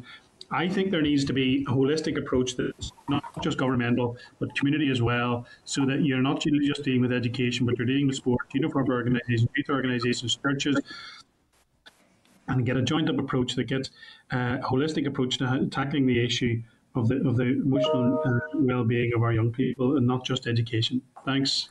Okay, thanks, William. I think we need to have a think about how we might Chair, could I just prompt that then? Yeah, Pat, go ahead. Okay, sorry, thanks for alerting me. Robbie, I'll bring you in immediately after. Thanks. Pat? I agree with the thrust of what Robin and William have just said there, that there should be a holistic, joined-up approach to this. But I think it's important also that someone has to take the lead, and the responsibility in this case falls with the Minister for Education. So I think the difficulty with involving too many people and not appointing a leader is that then we don't have a leader at all. And it's the job of the Minister of Education in this, and the lead in this matter. Thanks. Okay, thanks, Pat. Robbie, and I'll try and bring us to a close here because we are into our other sessions, and we do have the curriculum sports programme, which will obviously reference the sports and physical education aspect of this challenge as well. Robbie? Thanks, Chair. No, brilliant to see the passion from absolutely everybody in this, and I mean, we're all pulling in the same direction. So the outgoing Children's Commissioner in England made a pretty good statement over this past wee while in terms of what the commitment will look like from UK government, from Westminster, and for ourselves, obviously, we've got to look at Stormont here, so it has to be the collective piece. I'm going to suggest that we then, again, just maybe as a matter of urgency, get speaking to our own Children's Commissioner, Kula, because I think that would be fabulous. I mean, we can. I think it's almost better to get the children's voice here, so we all have our ideas as to who owns us. That's fine. We can all have our opinions on that. But here's the thing, the children's voice is the thing that's important here. So it's not about us telling them exactly what we think to be right for them. It's very important that we get the children's voice in this too, Chair. So I think before we absolutely nail this down as to what our suggested strategy would be, I think it's important that we hear. And I know in the next couple of weeks we will have a couple of young people's organisations, Pure Mental ANI, Secondary Students Union of Northern Ireland and Crisis Cafe. And I think if we could get the Children's Commissioner, that would be really, really important, Chair. Wednesday, the 10th of March, Robbie. Yep. Okay. Any other members before we move on? No. Okay. Clark, you content with the follow-up actions? Yeah. Okay. Could I maybe add in that we suggest that the Department of Education respond to Action for Children's request to meet as well? Okay, that would, and support the request to meet. That would be great. Okay, members, thanks for that productive evidence session. I'll move us on to agenda item 6, which is our curriculum sports programme briefing from the Department of Education, in line with our call for physical recovery. Also, can I ask Assembly Broadcasting to remove all members from the spotlight and to add our witnesses? Can I refer members to a briefing note from the committee clerk at page 89? Tabled papers from the department, namely correspondence, a briefing paper on physical activity in the sports programme, a briefing paper from the sports governing bodies on what they've been able to deliver since lockdown restrictions began, a previous paper from the sports governing bodies at 93 to 109, Assembly research paper on physical education and pupil wellbeing at 110, previous DE correspondence regarding sport and physical education in schools at 133, the Children's Sport Participation and Physical Activity Study 2018 at page 141, and an Assembly research briefing paper on the impact of PE and physical activity in schools on health and the economy at page 249. Can I welcome Karen McCulloch, the Director of Curriculum, Qualifications and Standards at the Department of Education, Sam Dempster, Head of Curriculum and Assessment Team at the Department of Education, and Suzanne Kingston, Head of School Improvement at the Department of Education, and Madeline Mason, Physical Educational Specialist Inspector at the Education and Training Inspectorate. Can I advise witnesses that the committee would be glad to give them 10 minutes for an opening statement, followed by questions from members. Over to you. Thank you and good morning. Thank you for the opportunity to address the committee this morning on the sports programme and physical education in our schools, and thank you for the introductions. As you say, in advance of today's sessions, we provided the committee with a short paper giving an overview of both PE in the Northern Ireland curriculum and specifically the sports programme delivered by IFA and GAA. Prior to answering your questions, I hope to set out some of the opportunities and challenges for the delivery of PE in our curriculum, the support for PE provided by the department, and our plans for the next 12 months. In terms of opportunities, we know that high quality PE fosters the physical, moral, social, emotional, cultural and intellectual development of pupils. Where once PE may have been viewed as a more marginal or optional subject, society has increasingly recognised its key importance to all children and young people to support their physical and mental health and well-being. A high-quality PE curriculum enables all students to enjoy and succeed in many kinds of physical activity and can empower them to make informed decisions on how to lead healthy lives. Developing regular physical activity in childhood is crucial. We know that children who are active are more likely to become active adults and continue to reap the benefits of an active lifestyle throughout their life. A key principle is physical education for lifelong activity. And just this week, Playboard NI has introduced a resource for parents of young children outlining play ideas and activities to encourage physical activity at home.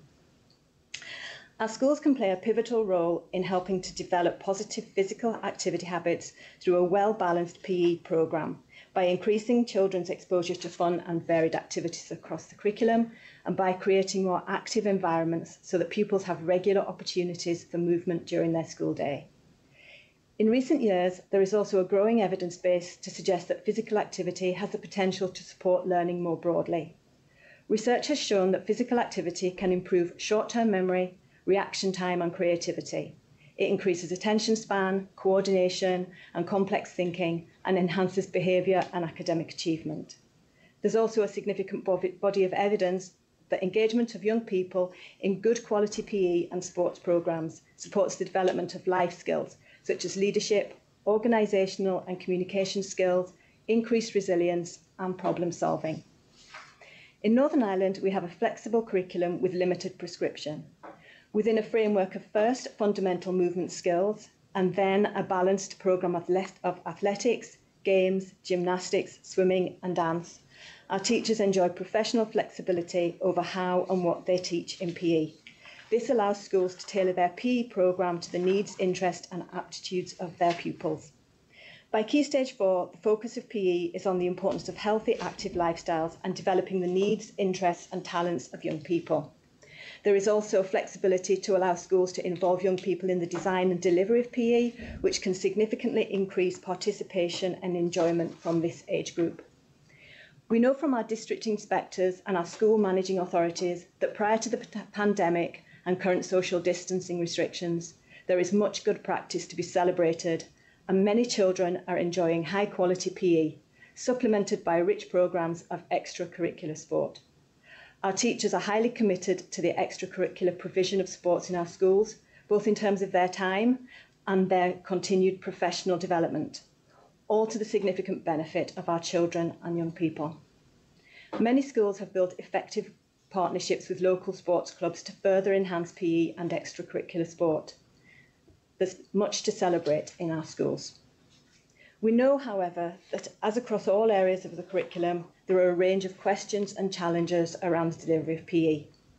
There has been ongoing deliberation and debate about the purpose of PE.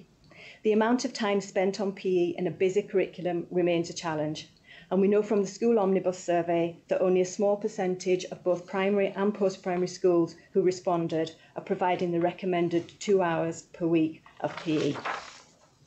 There are questions about how best to develop and support the skills, capacity and confidence of both specialist and non-specialist teachers to deliver PE, and how to engage those hard-to-reach children who don't do exercise is a key concern for schools and government more widely. Added to these challenges, the current pandemic has had a significant impact on the delivery of PE, extracurricular sport in schools and on youth and junior sporting activities more widely. A number of studies have shown that closing community and grassroots sports has had a major impact on mental and physical health, with many young people having reduced level of physical activity. In the midst of these challenges, we have a very clear picture of what works well. Rigid prescription or timings for PE will do little to improve quality, but a whole school approach where there is clear commitment from senior leaders and governors to providing regular quality PE and extracurricular opportunities for all pupils will help to ensure it becomes embedded in the ethos of the schools. In effective practice, there will be a school-wide focus on PE as part of the school development plan, and provision will be improved through monitoring, review, self-evaluation and effective planning. Like other areas of the curriculum, external support can be valuable, but it's only one aspect of improving and developing PE provision. In effective practice, planning will consider how coaching by external providers can supplement the PE programme and extend further the children's learning, including development of their wider skills and disposition and the learning of school staff. There are a number of key principles which underpin effective delivery of PE and which work to increase levels of physical activity amongst children and young people in our schools. These include supporting a skilled workforce by ensuring staff have the confidence and competence to offer high quality experiences, and in the most effective practice, schools will identify and support individual staff development needs. Embedding regular opportunities for time to be physically active in the curriculum, teaching and learning is important. Engaging a strong student voice, which can enhance pupils' ownership of physical activity and ensure that activities are appropriately tailored to their needs and interests. Creating active environments is also important.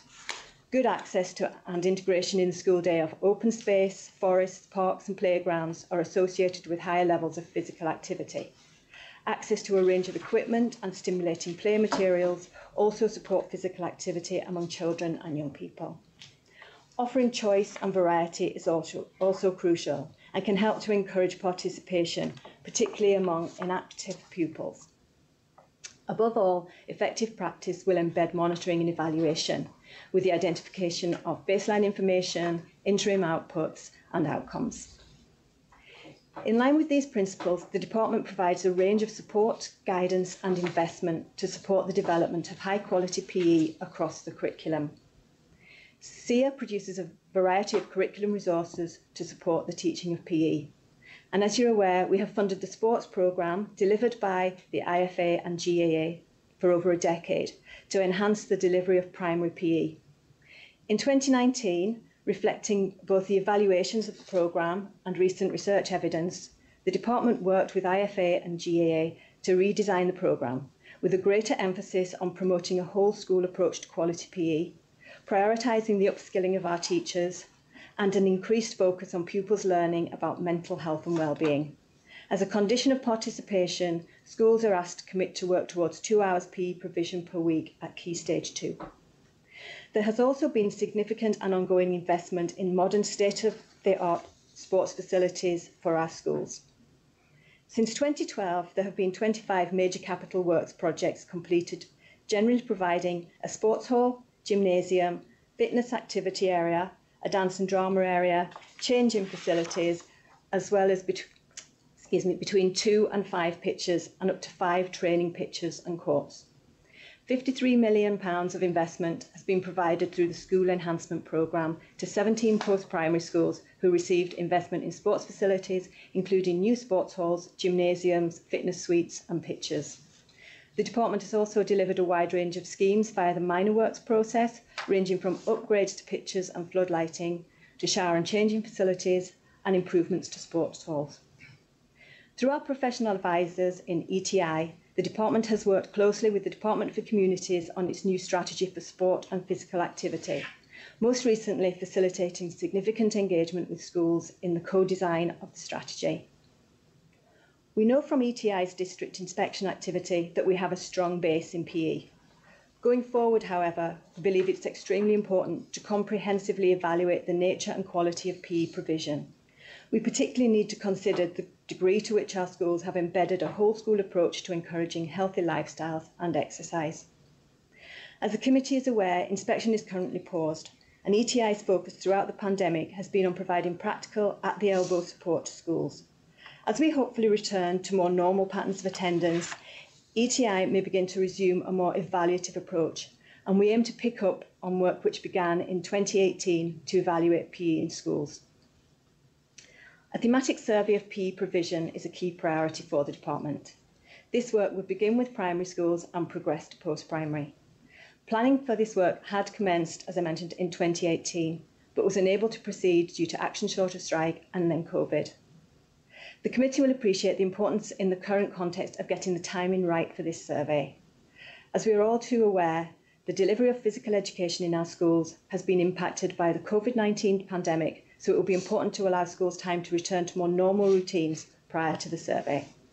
Such a survey will provide an opportunity to consider key issues such as the department's recommendation that schools should provide pupils with a minimum of 2 hours of curricular PE each week, the skills and confidence of class teachers, and any specific issues with pupil participation.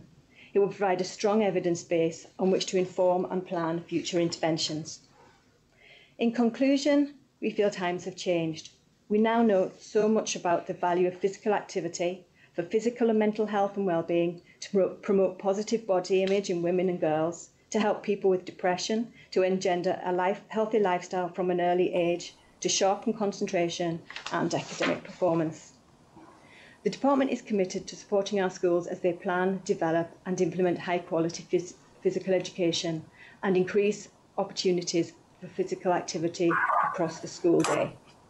We know that it's crucial to create an environment where PE is a priority for schools within their curriculum. In developing advice for schools on curriculum planning as they resume face-to-face learning, the department will be emphasising the importance of providing engaging activities with opportunities for collaboration, creativity, play and social interaction. Our intention is that as part of the recovery process, the summer term will provide opportunities to encourage outdoor play and an emphasis on being physically active. High quality PE, physical activity and play, and well-planned extracurricular programmes offer a myriad of learning opportunities which will help our children and young people to cope with the challenges they've faced throughout the pandemic and as we recover. They can support children to re-engage and move on with learning and are positively associated with children's academic attainment and literacy. Thank you. I'm happy to take any questions. Thanks very much indeed for that presentation. I'm sure there'll be a number of questions. And I think we have 5 minutes per member for questions, so I'll kick us off. So prior to the pandemic, what was the percentage of schools that were delivering the recommended 2 hours PE per week? In the last omnibus survey that we did, that was 2018, the 2 hours or more, there were just 5% of primary schools and 8% of post-primary schools. Most were providing 1 to 2 hours of PE lessons, and that wouldn't include, of course, physical activities such as their outdoor play or their daily mile or extracurricular activities. But that was the figures. Thanks for providing that, and I have those available to me. The figures for 2 hours or more per week are truly shocking and have been for a number of years. 5% of primary schools, 2 or more hours per week, and 12% of post-primary schools, 2 hours or more per week. But as you say, the way in which the data is collected is not entirely helpful either, because the 2 hours or more bracket is then the 1 to 2 hours, which is significantly more. 1 to 2 hours per week in post-primary is 63%, and 1 to 2 hours in primaries is 57%. But obviously, that could be 1 hour or that could be 2 hours. We don't know. But the 2 hours or more is truly shocking. And if that was any other part of the statutory curriculum, it would be a scandal. It would be a headline. And I don't know why it isn't, to be frank. We have had assembly motions calling for improved monitoring and reporting of physical education hours accessed by primary school pupils, and a public consultation on the introduction of a statutory obligation on an appropriate minimum amount of physical education hours per week. So that is truly shocking. As you rightly acknowledged, the impact of COVID on physical education has been significant as well. What is ETI's assessment of the impact of COVID on physical education? Are you happy to take that? Yes, hello. How are you? ETI. I think we're all singing from the same hymn sheet here. The key question is, how do physical education teachers continue to provide during the pandemic? And I have to acknowledge the great work that's been done in schools. During physical education time and timetable time, children and young people are being set physical education activities and tasks. It has had a major impact, of course, because they're not in school, they're not able to engage with their friends, they're not able to participate in physical education as we know it. So it has had a major impact. I think what's key is that on any recovery programme, it needs to be at the core to engage young people back in their learning. I know anybody who's a physical education purpose will know children go to school, and one of the key reasons why they go to school is to enjoy physical education. We're passionate about it. We have to ensure that, on return to school, that PE is at the core. We have tweeted, you've seen our tweets probably as well, we have said that PE is central. It's a key area of the curriculum, and children will need to engage in it whenever they return to school. Okay, I obviously wholly agree with you.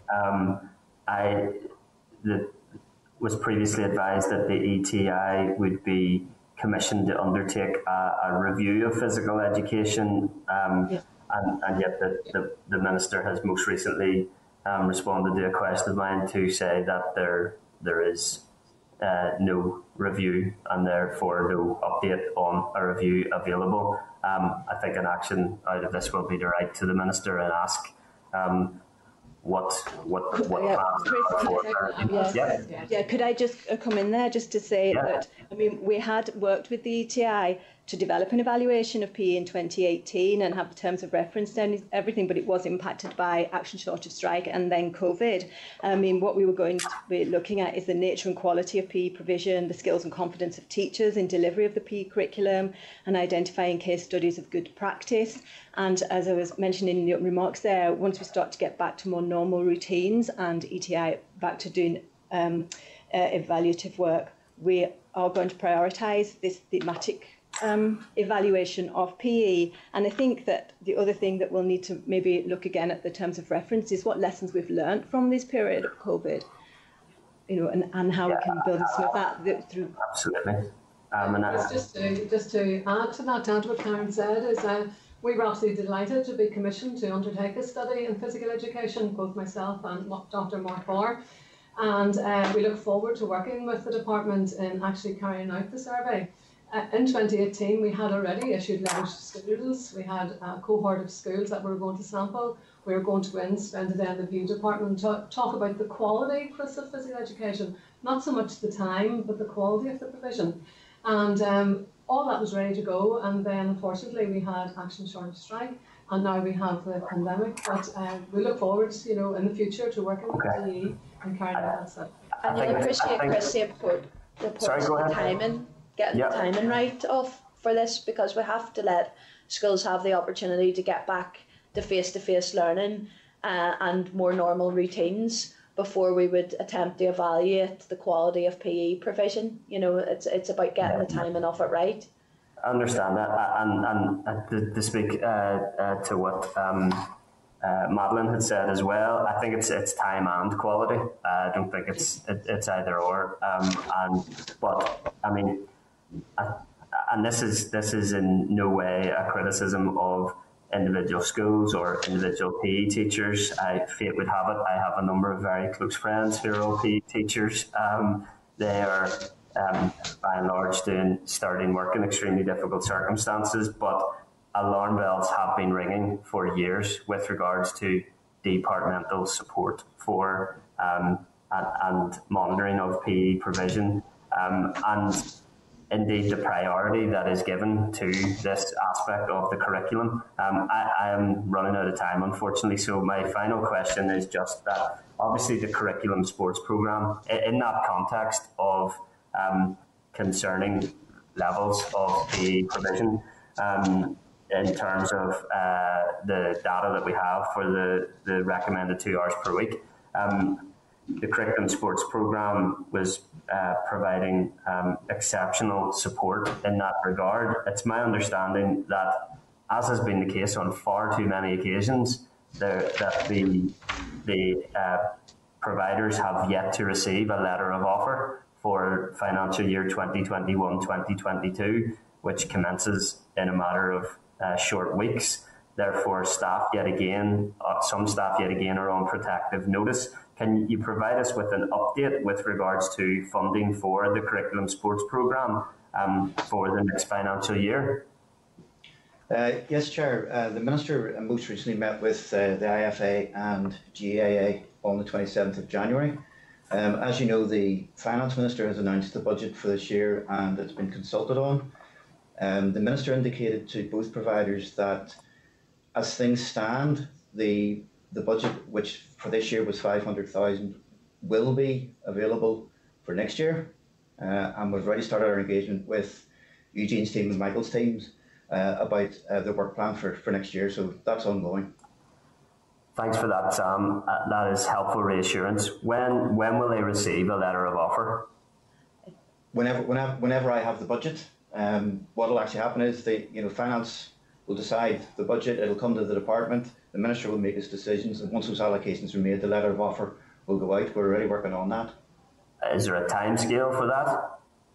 We're not in a position to be able to give letters of offer until the budget is finalised and the Minister makes his final decisions on budget priorities. So we can't give a time scale until that budget is actually finalised. Letters of offer can't issue in advance of the budget being confirmed and being available. That's just due process in terms of prudent financial management. We're aware that IFA and GAA have written to us seeking assurances in regard to their staff, and we are considering that issue and will provide advice to that on that issue to the Minister in the near future. Does the Minister have an indicative timescale for the budget from the Minister for Finance? Not that I'm aware, and I was talking to Finance this morning, and no, we're not aware of that yesterday. I mean, we know that 2021-22 budget will be very challenging and unlikely to increase in real terms. And then the first thing is the Minister, will protect the school budgets and then determine what money is available for other providers and services. Yeah, the core services of schools, youth, early years obviously come first out of the budget, and then it's a matter of considering the wider budget position in terms of the range of external providers who provide curriculum support to our schools. But as Sam said, the Minister has given a significant level of reassurance to both the IFA and GAA, and we are considering the issues around the staff at this present time. Okay, I could go on this all day. I better bring my colleagues in. Thank you for your presentation and answers. Deputy Chairperson Pat Shane, MLA. Thank you, Chair, and thanks to officials for your presentation. And like the Chair, I'm very concerned about the number of schools that are actually reaching the recommended 2 hours of PE per week. And I mean, I think we have to do something to firm up those guidelines. In fact, to make them more than guidelines. In my view, 2 hours probably isn't even enough a week. And I suppose the education of our children and young people has three aspects. There's the educational and intellectual development of children. There's emotional and psychological development, and then the physical development. And all of those aspects are interlinked. You've already outlined the educational benefits of physical activity, greater attention span, better short-term memory, and a list of other things. And similarly, it also affects the emotional well-being of our children. So none of those aspects is more important than the others. So, I mean, could you tell me, what is the department doing to try and ensure that all schools deliver the minimum of 2 hours physical education? And have there been any discussions with SIA about them taking a more robust position on this issue? Thanks. I think, I mean, SIA do, just to touch on the SIA, I think SIA do produce a range of resources to support schools in delivering PE in the curriculum. And as I say, this is department recommendation, and we want to see, the amount of provision increased in line with that recommendation. But I think the key for us is around the quality of provision, and that I think we have to look at what might be more effective rather than saying you need to do a certain amount of time, which we will work towards. It's about ensuring the value of PE is recognised and reflected in whole school planning. We're coming from a good baseline in terms of quality, as Madeline has outlined. And if we want to increase time and ensure that provisions of high quality, well, then we'd really need to understand the nature of barriers, any barriers that there are, and to put in place actions to overcome them. And there's a lot of research around that, but what we need to have really is a full understanding of our own situation, and that's as relevant to school. Sorry, could I just interrupt you there? I apologise for cutting across you. You're in full flow. Yeah, and I understand this argument about the quality of physical education that's delivered, and that is vitally important. There's no doubt about that. But we never hear that argument about other subjects as a reason for them not being delivered. There is inconsistency across the delivery of English and maths and science in our schools, but no one ever says, well, we can't deliver those subjects because we can't deliver the required quality. So, I mean, I'm just flagging that point up, and I mean, in my view, I think physical education should be compulsory in schools, and the amount of time that is required should be mandatory as well. So, I mean, I'm also advocating in terms of, and I understand the difficulties there have been during the pandemic in delivering physical education, and I want to look beyond that with the reopening of schools and the return of children to schools, and the problems that we're going to face, particularly in terms of the emotional and psychological well-being of our children, and others that have fallen behind in their learning and so on. And physical education is going to play a massive role in all of that. And I mean, I would like to flag up to yourselves as people of influence within the department about the need for a coordinated and integrated strategy to deal with the reopening of schools, and that it should be properly resourced and funded. And there's going to be a need for, obviously an educational input, of course, that's vital, and education would take the lead. There's going to be a need for an input from the health department and from the community and voluntary sector, and importantly, because we're discussing about it, sporting organisations, the GAA, Ulster Rugby, IFA, and so on. So, I mean, I would like you to start thinking in terms of a strategy for the recovery of the health of our children, whether it be emotional or physical or educational. All of those issues have to be dealt with. Thanks. Thanks, Pat. If I could bring another member, and we're just quite tight for time. Apologies for cutting across you there. No problem. Can I bring in Robin Newton, MLA? Thank you. Thank you, Chair, and can I say thank you to each of the members for attending today. And I don't have any questions. Really, I would continue the same sort of theme in terms of children's involvement. I do want to say this, though, and we make the demands, and we make the demands of our schools. But there are many other influences outside of the school that also need to be taken into account.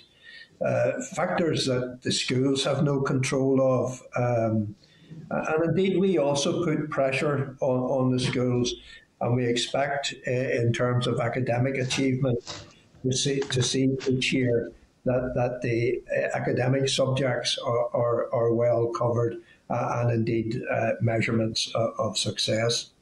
I don't know whether the members actually listened to the previous session when we were taking evidence, but it might be worth their while to have a listen into that previous session. But we do know, Chair, that children in Northern Ireland, in comparison with other parts of the UK, are least likely to take engage in physical activity. And that is a mystery to me as to why that should be so. But it is a factor. And we do know that the DOE guidance recommends that schools should provide pupils with a minimum of two hours. And that has already been covered by the previous speaker. But I do perhaps want to just mention a little bit, Chair, around the curriculum sports programme, and perhaps ask the question in terms of the supported delivery of the cross-departmental strategies that include a fitter future for all, and that's coming out, as I understand it, from the Department of Health. Mm-hmm. And then Sport Matters, the strategy for sport and physical recreation delivered by communities, and those have been mentioned. And Chair, in terms of the academics area, and indeed the programmes that education are working with and delivering outside, really coming from the department, a joined up strategy for those full areas. Could I just come in there to say that, just to let you know that Madeline is a representative for the department as our professional advisor. She's been engaged with other departments and she's been involved in that consultation with DFC in the co-design process for the development of their new sport and physical activity strategy for Northern Ireland. I don't know if you want to say something. Yeah, just the Sports Matters. I mean, that has guided policy in Northern Ireland around physical education and sport. And there are the new cross-departmental, I think that's what's good, it's a co-design policy now in the strategy for physical education and sport from 2020 to 2030. And part of that engagement was consulting with schools and finding out where the barriers were for schools and what were the challenges for schools, but also what were the opportunities for schools. So I think that strategy, the fact that it is cross-departmental, will help to guide policy in the future and to inform us on policy in the future. Can I just ask, feeds into that strategy? Yeah, okay. Well, that's good. Can I just ask you, the team there mentioned barriers. Could you maybe just expand a little bit more on what you mean by barriers? Yeah, just a variety of challenges. In terms of the 2 hours of PE, I suppose just to clarify, there's no statutory minimum time for any subject across the curriculum, and it's actually unusual. The department has actually unusually given a recommendation around PE in recognition of the importance of children getting regular physical activity. There's actually a legislative bar on the department setting any time, a statutory minimum time in the curriculum. So I mean, one of the barriers is it's a busy curriculum. It's finding time for PE within that, and the key to untapping that, as it is in so many areas of the curriculum. We would have similar discussions, for example, about modern languages, which have been in decline in recent years, is ensuring that it's valued by the school leadership, that it's prioritised by the school leadership, and that they see the importance of PE and that it has a prominent feature. PE and wider physical activity have a prominent feature right across the school curriculum, in the school development plan, and that there's regular monitoring, and just that really winning hearts and minds, as opposed to perhaps setting a statutory minimum amount of time, which we don't do for any other area of the curriculum. But the importance of, increasingly society is recognising the importance of PE, and it's a matter of making sure that it is valued within schools. That's how we ensure, both high quality delivery and that we work towards that 2 hours. We've also made it a condition of the sports programme that schools will work towards providing the 2 hours of PE. So as a condition of participation in the programme, they have to commit to working towards that. So clearly there are barriers there in terms of finding time within a busy curriculum and valuing PE. Madeline, if you want to add that. And the only other thing I would say in relation to that is the recommended time, the 2 hours recommended time is what we all want to see. Of course, we want to see as much physical education in our schools as possible. But also, just to come back, I think it was Pat who had actually mentioned about PE being compulsory. PE is a compulsory part of our curriculum right through from P1 right through until 16, you know. So there are compulsory elements of physical education that have to be delivered in our schools. And again, just to give credit to our teachers, I mean, they have done an amazing job in delivering broad and balanced PE programmes over the years, and there will be challenges as we move forward, without a doubt. But I think we're in a very good place, and it's a very good skills group of people who will be able to help and to deliver physical education in the future as well. Okay, need to move on, Robin. Thanks. Okay, I appreciate that. Can I bring in Justin McNulty, MLA? Thanks, Chair. Thanks, folks. Hi guys, are you passionate about sports and physical activity for young people? Absolutely, and absolutely 100% passionate about sport and physical education. I haven't taught for 30 odd years, you know, myself, you know, and haven't been involved at coaching at international and local level, and haven't seen opportunities, wanting opportunities for young people, because they're entitled to a quality PE programme, they're entitled to an extracurricular programme. Of course we want to see them engaged, Justin. Do you love your jobs? Absolutely, 100%. You feel and I mean, not just you know, Justin. Well, here I'm probing here, guys. I'm probing. The reason I ask, the coaches who are delivering the sports program, there is no curriculum sports program anymore. It's now the sports program. There's 26 coaches, 13 from the IFA and 13 from the GAA. They love their jobs, but they don't know they will have a job beyond March. So you can talk and give all the sound bites about how important sport is in the curriculum, how important sport is for the minister. But those 26 coaches do not know beyond March that they will have a job delivering sports and physical education to our young people. Is that acceptable? What is the hold up? What is the hold up from the minister? What is the hold up from the Department of Finance? That is totally unacceptable. So sound bites here this morning about how important sports is for young people, it doesn't ring through. I mean, we are aware of this issue, and it arises because of the single-year budgets and the challenges that creates for us. You know, if we had a 3-year budget, we can commit to things on the longer term. There's just that challenge every year with the single budget position. Yeah. We understand it's a very difficult position for those coaches to be in, and understand on an individual level that must be extremely difficult. But we are engaging with IFA and GAA on the issue. We hope to be able to put advice to the minister in the very near future in terms of providing some reassurances to those coaches.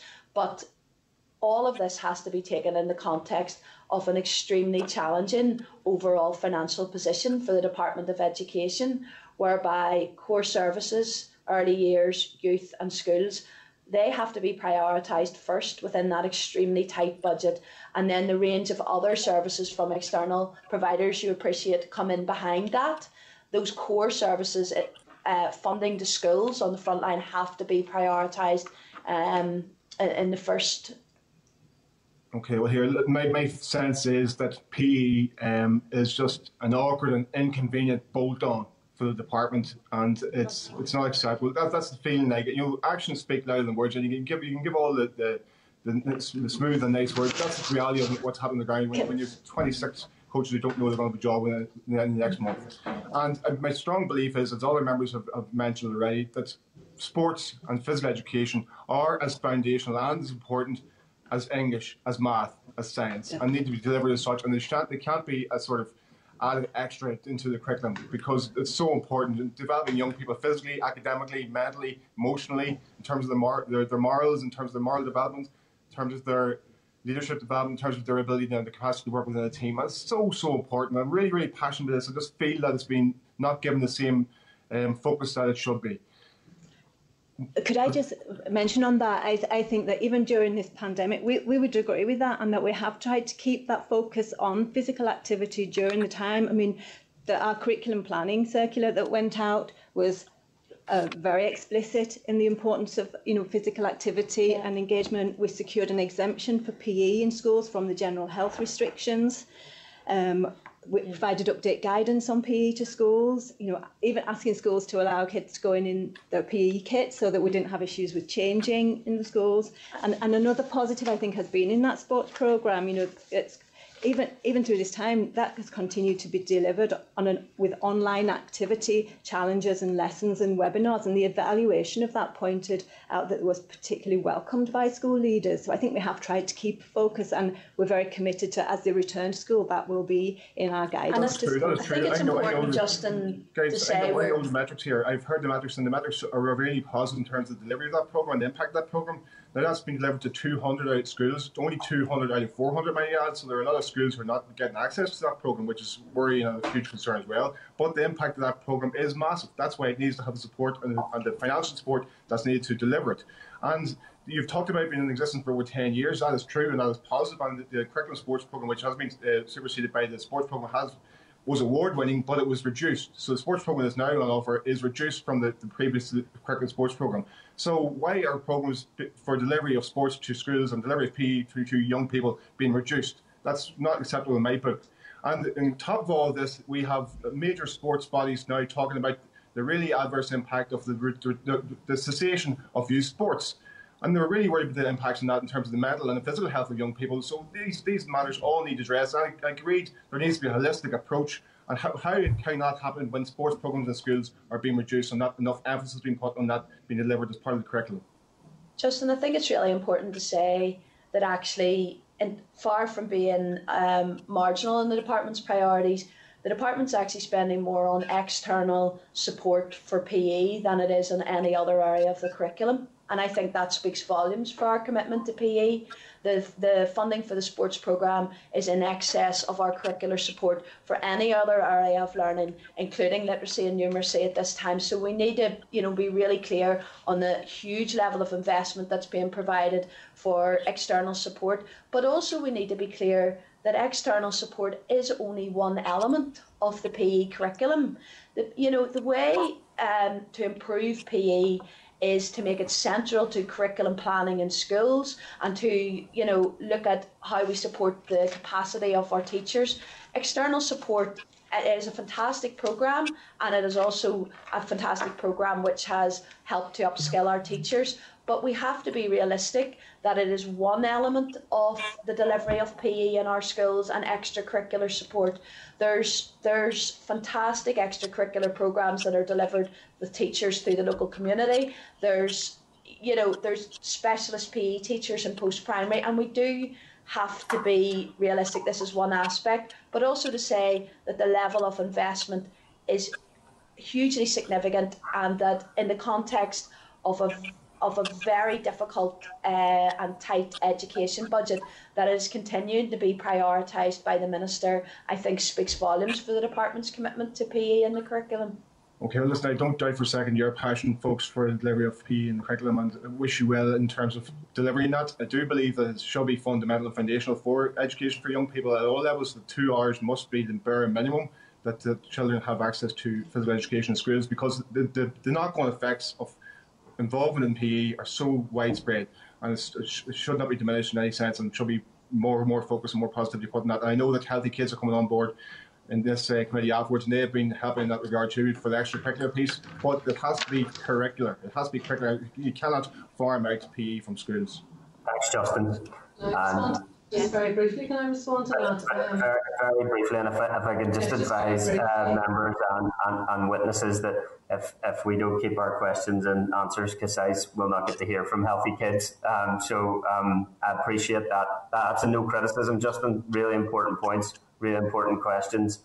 Thank you for raising them, and I'll let Madeline respond there just with the final comment before I move on. Thanks. I'll be very quick. I think the key thing is for physical education in Northern Ireland is that we have a school programme, a well-balanced quality physical education programme in our schools being delivered by our teachers, and anything that can support and help that to increase children's physical activity levels we would welcome, of course. But the core is physical education is available to all children across the key stages, and there's a balanced curriculum there for them, and that's where physical education is. And if other things supplement that and support that, we're not disagreeing. Of course, we want that for our children.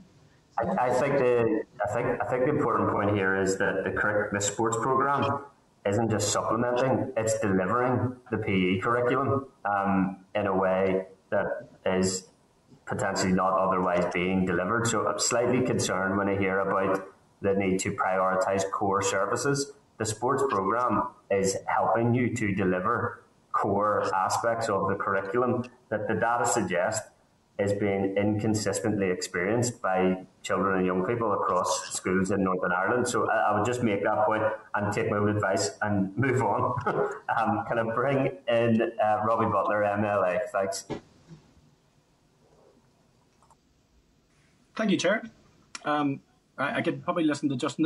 Justin. There's no doubt that this is Justin's topic, and been waiting this a long time. I'm incredibly passionate about it, as are all the members. I would come at it from a more mental health perspective. I wouldn't have played sports to the level that Justin did.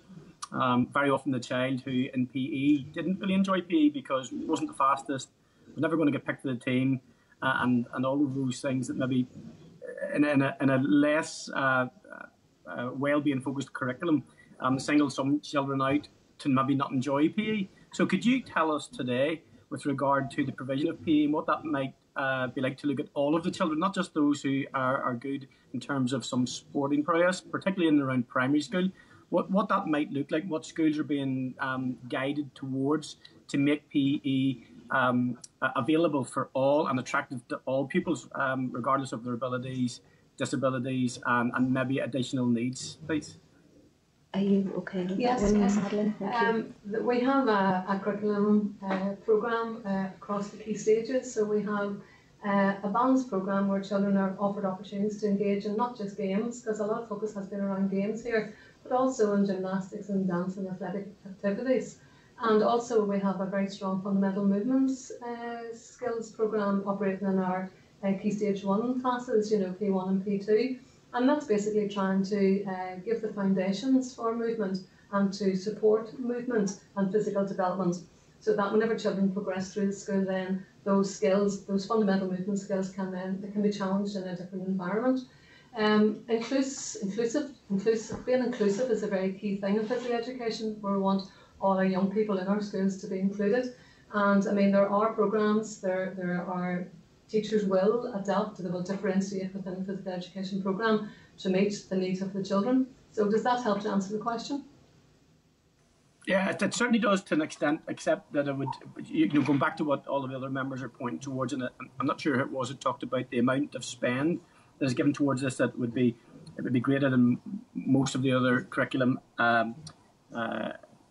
ideas, but yet and all the uptake is very, very poor. Now, I know that it is down to the schools individually to determine that. Given the fact that we know what the poor outcomes for in terms of lack of physical activity and all of the things associated with that, like for instance obesity and maybe that lack of social interactivity, what would you say are the obviously there's outcomes, there's good outcomes. What are the bad outcomes from not addressing this appropriately and seeing that all pupils do in fact have a high level of physical activity? Now, and the piece that I'm particularly interested in is the outdoor activities as well, because as I've said, I'm incredibly keen to ensure that this is tied into the emotional and mental well-being of young people too. Given that we have an inclement weather in this country, how outside the box are we thinking with regard to mobilising this on the scale that it should be? I think, Robbie, it's important to think of ways. You're quite right. There's some children who are harder to reach and who may not enjoy PE. We know from the evidence base that that might be particular groups of children, maybe children from socially disadvantaged backgrounds, maybe children with SEN, and they find PE harder to engage with. And the most important thing is for schools to design a programme that is inclusive, but also perhaps with older children. For example, teenage girls are sometimes referred to as a group who are maybe hard to engage around PE, that those children might have a role in the design of the programme, and that they they select activities in the PE programme that they're interested in, that meets their needs, and that they might be more willing to participate in than the traditional games that Madeline talked about. So it really is about, that's why the flexibility in our curriculum is vital. There's not a heavy degree of prescription. There's a balanced programme of athletics, games, dancing, but by the time you get to Key Stage 4, it really is, it's still a statutory requirement. Schools must deliver it to young people, but there's considerable flexibility to allow that amount of design and engagement with young people, really to try to ensure the very thing that you're saying, that it's not just those who are fantastic sportsmen and women who participate. The difference between PE and extracurricular sports is that all our children, as a statutory minimum, participate in physical education, and in that sense it has to be inclusive. Okay, just a final point then, Chair, if that's okay. So just to put Justin on note, I wasn't great at running and football, but if I had played GEA in my school, I know it would have been better than Justin. So this is the last point, Chair, right? With regard to, so we can say what we think, teachers can say what they think. What are children saying? What has been done to get the voice of the children, to make sure that we are actually creating and delivering something that they actually want and will respond to?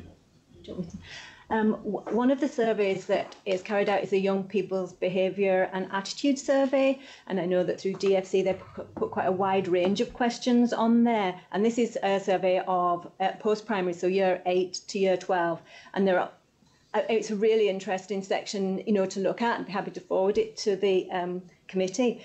A range of questions about enjoyment of sport, and you do see these trends coming up, but also they ask what kind of things are the barriers that are preventing the kids from getting involved in these issues, and there's quite interesting breakdowns then that you can do, by gender or other characteristics of what will engage them in there. So yeah, the children, that's one way I know that the young people's voice is heard in this debate and informing the strategies that are being put in place. And I'm sure when there's inspection, Madeline, you take the views of...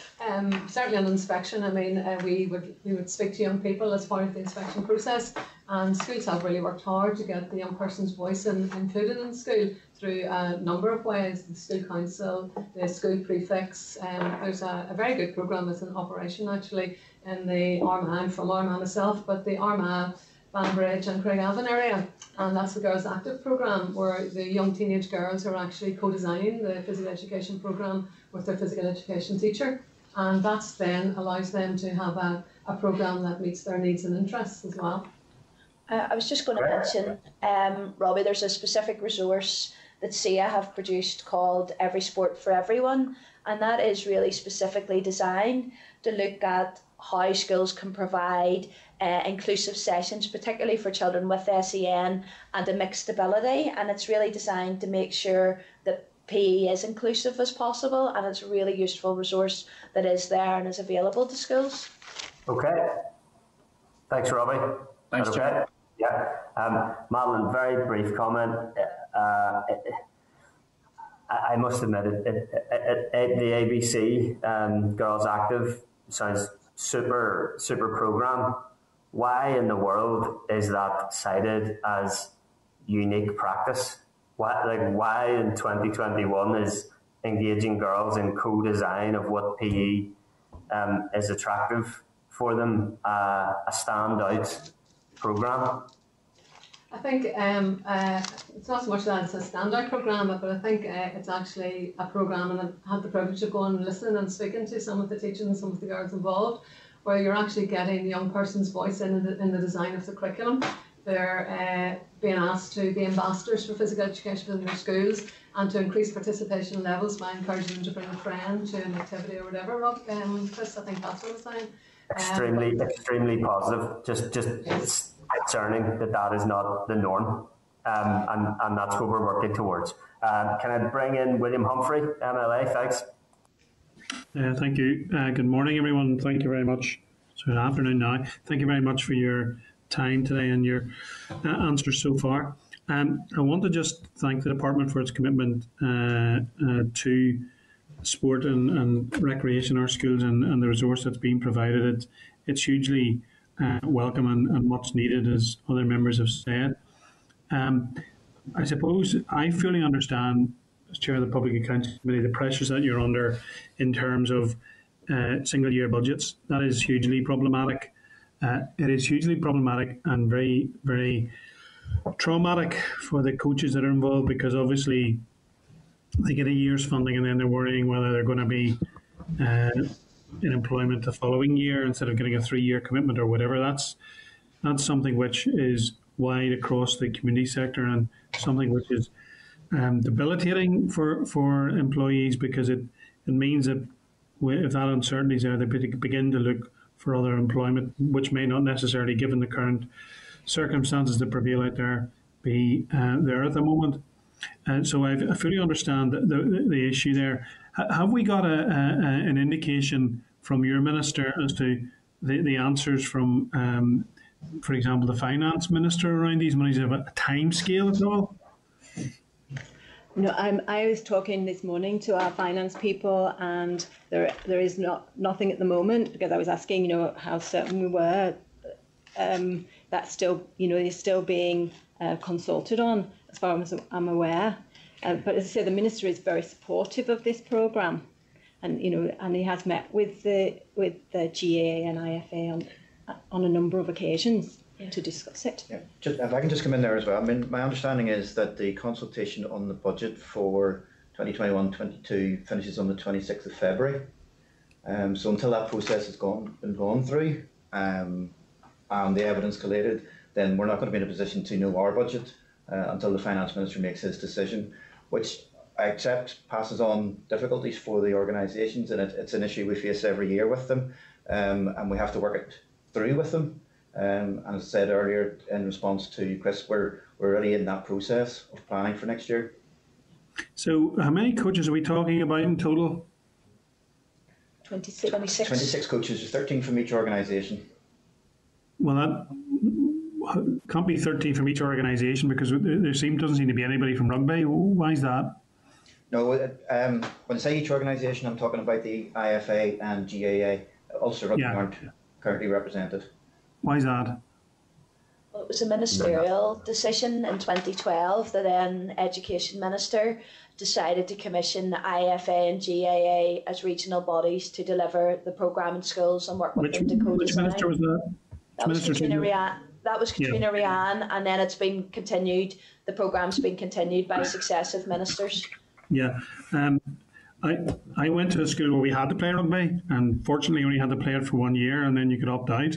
As someone who didn't excel in rugby, I was happy with that. But look, there are many of our schools who do play rugby, and rugby is a very significant sport in our community. So, I mean, a number of members have talked about GAA and IFA and Ulster Rugby. But here we have a situation where actually we're not talking about Ulster Rugby, because Ulster Rugby is not included. And I think that that's something that's need to be looked at, because rugby is played by a significant number of young people in our schools and should not be left out. I would simply make that point. I'm sorry.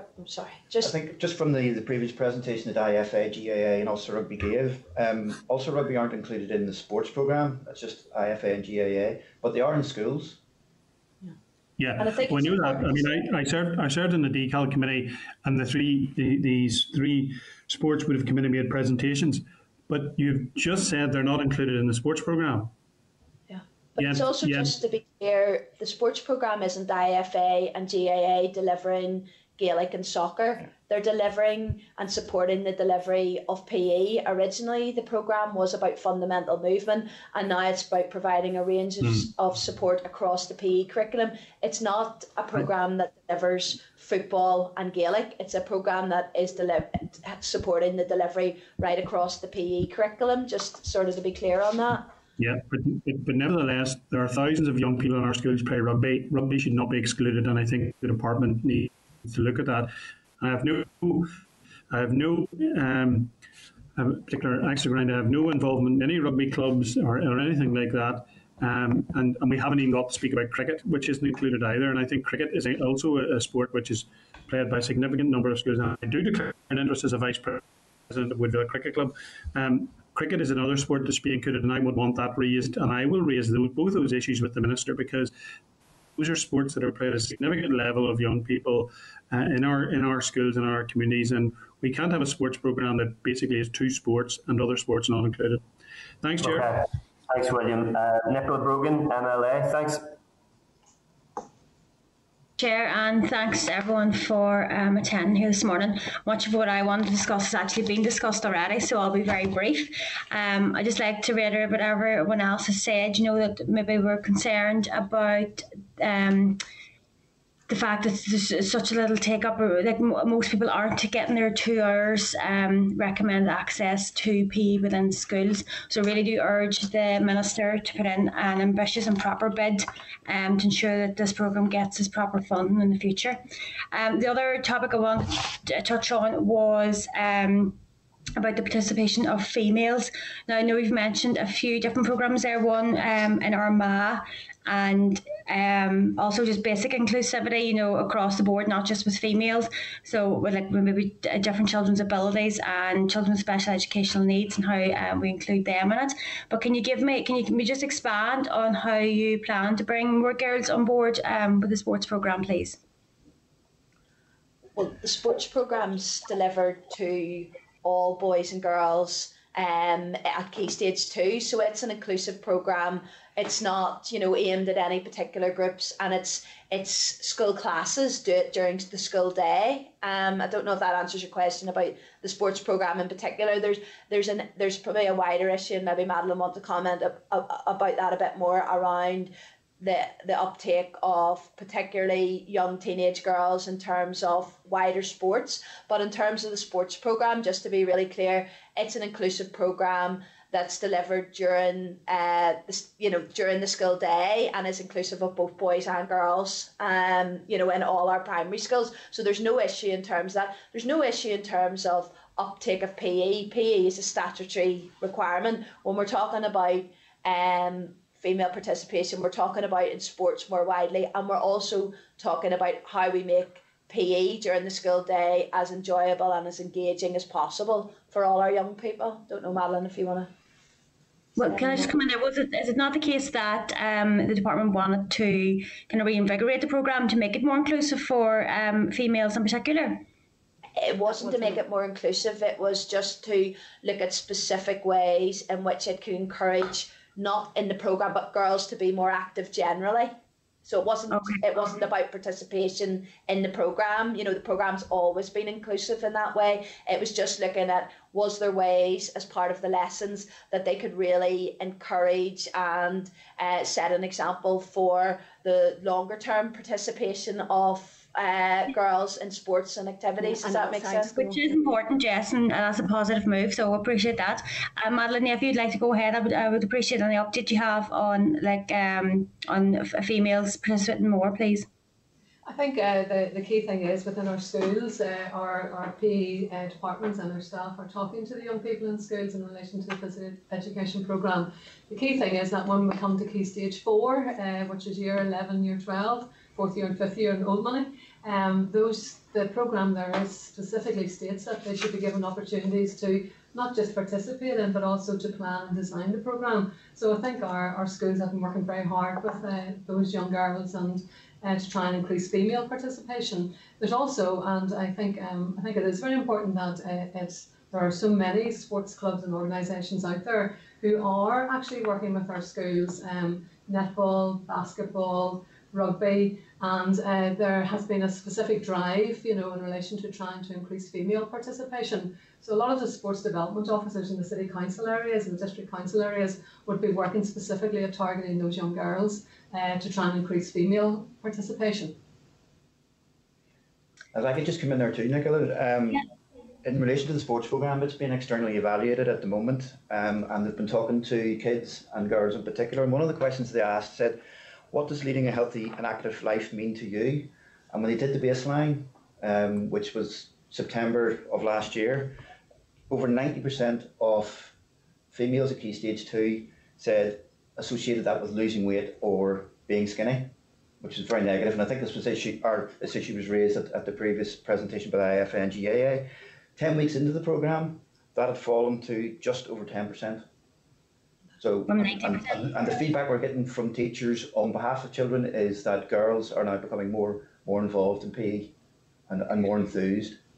Well, that's really good, actually, and it just shows that the education part of it that's so important within the sports to teach girls that it's not about being skinny or how they look, it's about being healthy and that. Thanks very much, everyone, for your contributions there. Thanks, Chair. Thanks, Nicola. Really important question. Thank you. Can I bring in Maurice Bradley, MLA?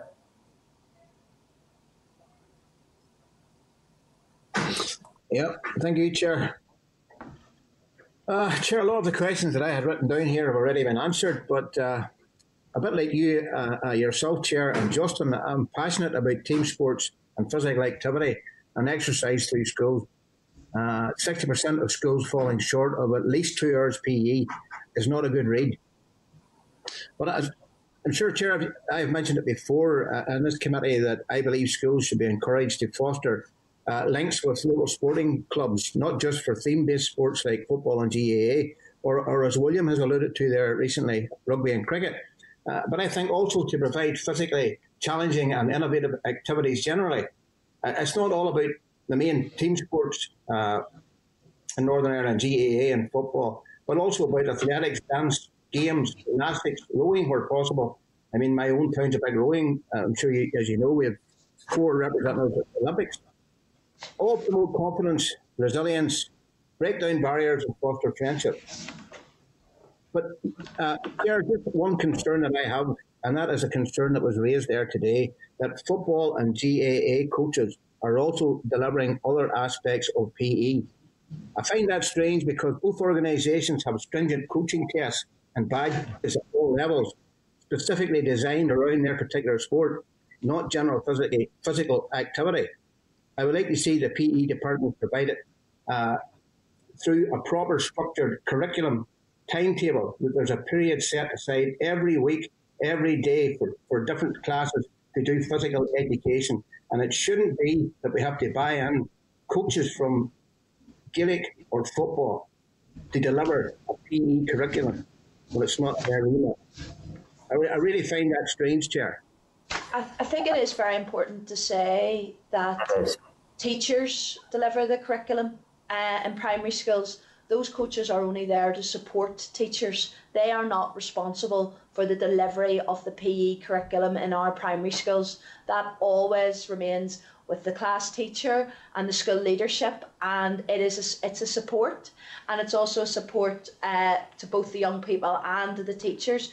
But the department is very clear. This is not about coaches taking responsibility or delivering the PE curriculum. That's completely not our position. This is about, in the best practice, schools should be looking at how this support can extend and improve their PE provision for the children in the school. It's not about this is the PE provision for the children in the school. It's very much about an extension. As you know, any partnership with a community or voluntary or sporting organisation should be, it's an extension.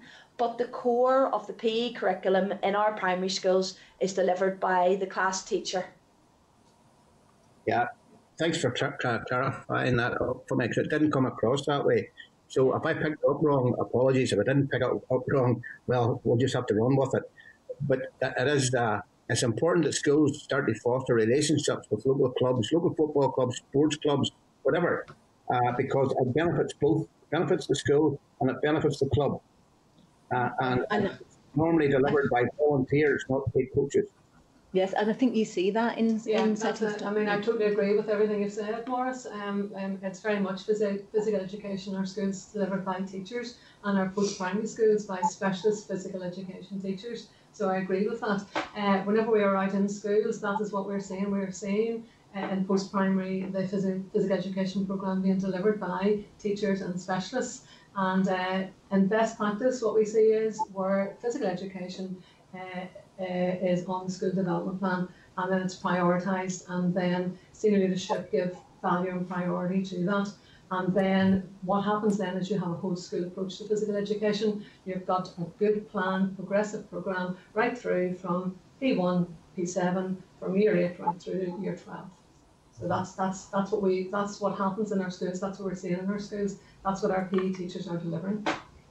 Okay, that's fine. Thank you very much for that, and thanks for your presentation. Thank you, Chair. Morris, can I? There are clearly issues here. So we can't give an answer away for all of them. What time is given to physical education training of initial teacher training for primary school teachers?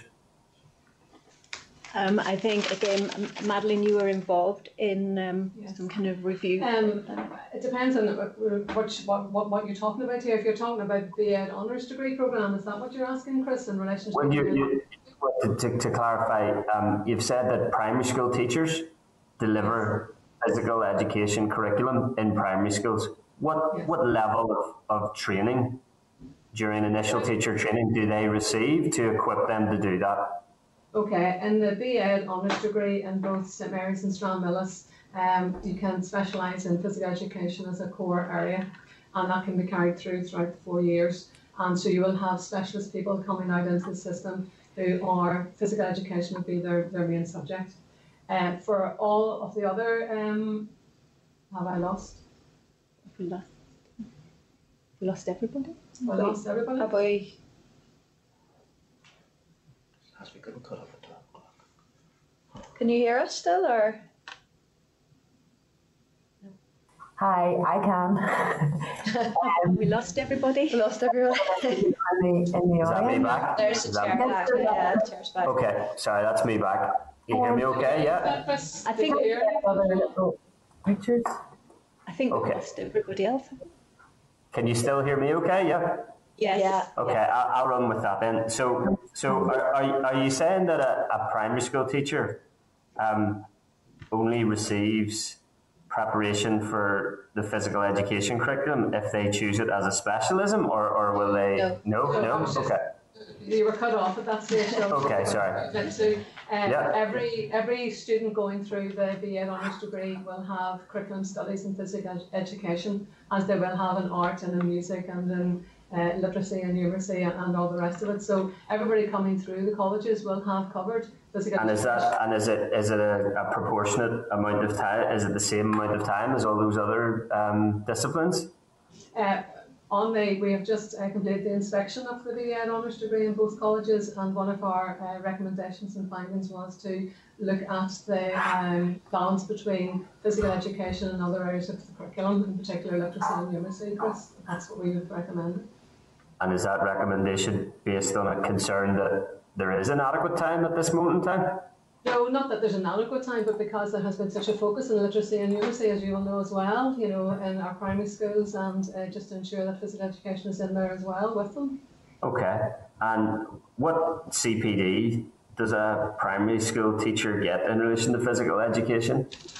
Well, this is the key question. We have a lack of CPD across the board. Budgets have been cut. We used to have physical education specialist people within the Education Authority who have dealt with physical education issues. That is no longer the case. So really looking at continuing professional development, schools will look at their school development plan. Schools will look, and senior leadership within the school will look at the needs of staff within their schools.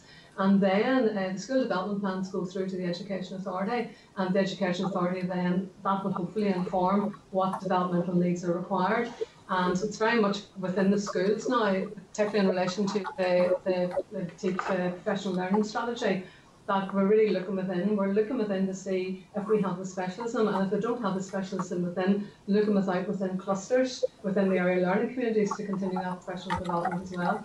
But there is, I agree, there is a concern around continuing professional development in the round, Chris, not just in relation to physical education. Okay, time has beaten us. Thank you so much for your time today. I think that ETI review is long overdue, and wish you well with it. And you can sense from the passion and the interest from members in relation to physical education that we'll remain in contact with you about this. Thank you. Thank you. Thank you. Thank you. Okay, members, can I ask Assembly Broadcasting to remove witnesses and add members back to the spotlight, and ask the clerk to summarise actions from that briefing? Yes. So the committee was concerned about a few things, so I suggest that a letter would go to the department on this.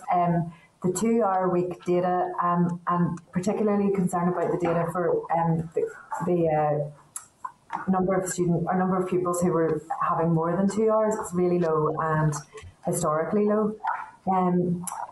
The committee might also want to seek urgent confirmation of funding of the sports programme and ask the department to reassure coaches that their jobs will be funded in the coming year.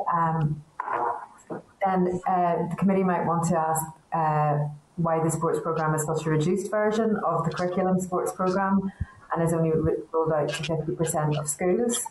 The committee was concerned about how much girls are involved routinely in co-creating the content of their PE classes. They did get a bit of reassurance about that, but it might be worth following it up. The committee wanted to review inclusion of Ulster Rugby within the sports programme, and that the department should make an ambitious and proper bid that this area will get adequate funding in the future. And it was a view of the committee that the ETI review of physical education is long overdue. Is there anything else, members, that you would want to have included in that letter? Anything else, members? Could I suggest cricket as well, Chair, please?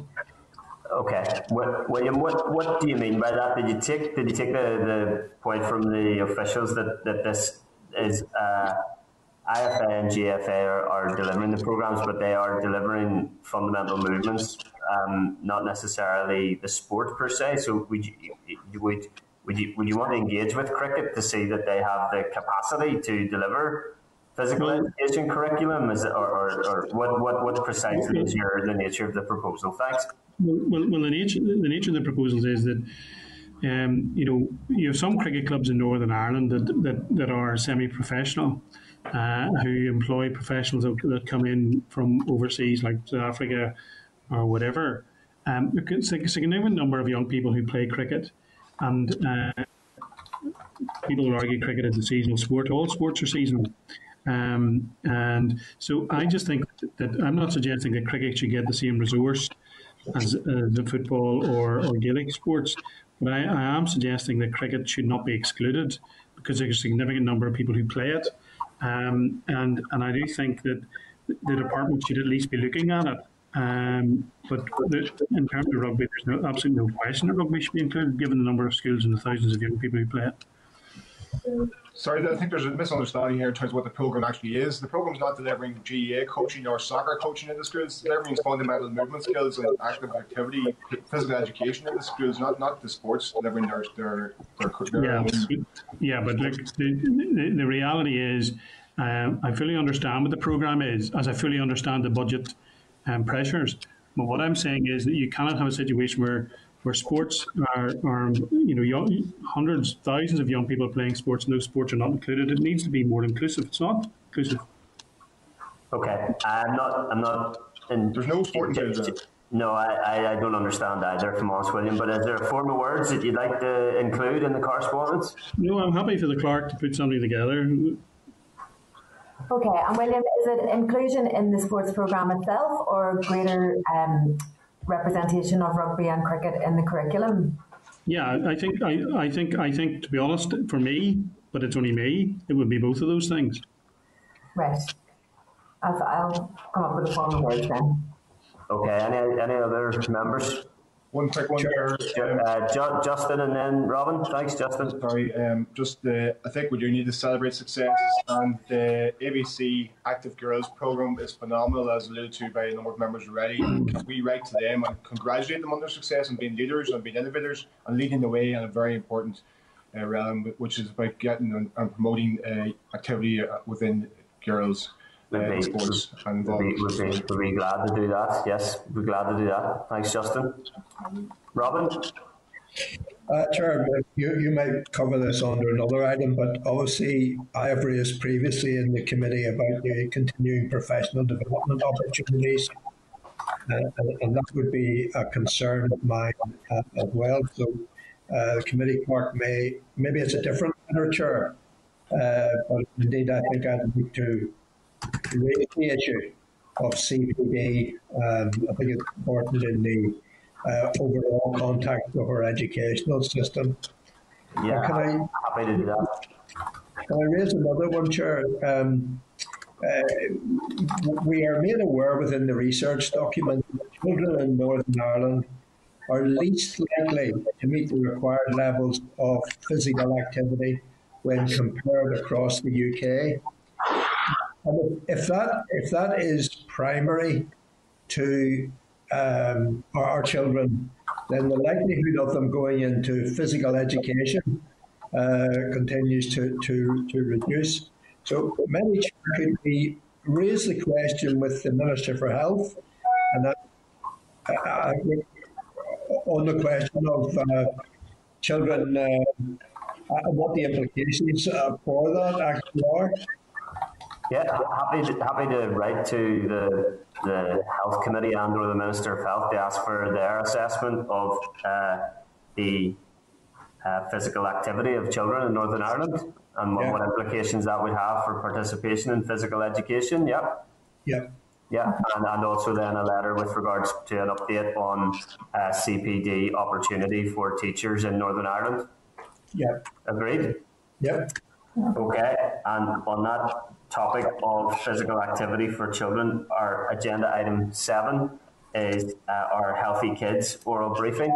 Members content to move to that? Yep. Okay, thank you. If I could ask Assembly Broadcasting to remove all members from the spotlight and add our witnesses, refer members to the briefing note from the committee clerk at page 260 and briefing papers from the Healthy Kidz organisation at page 262.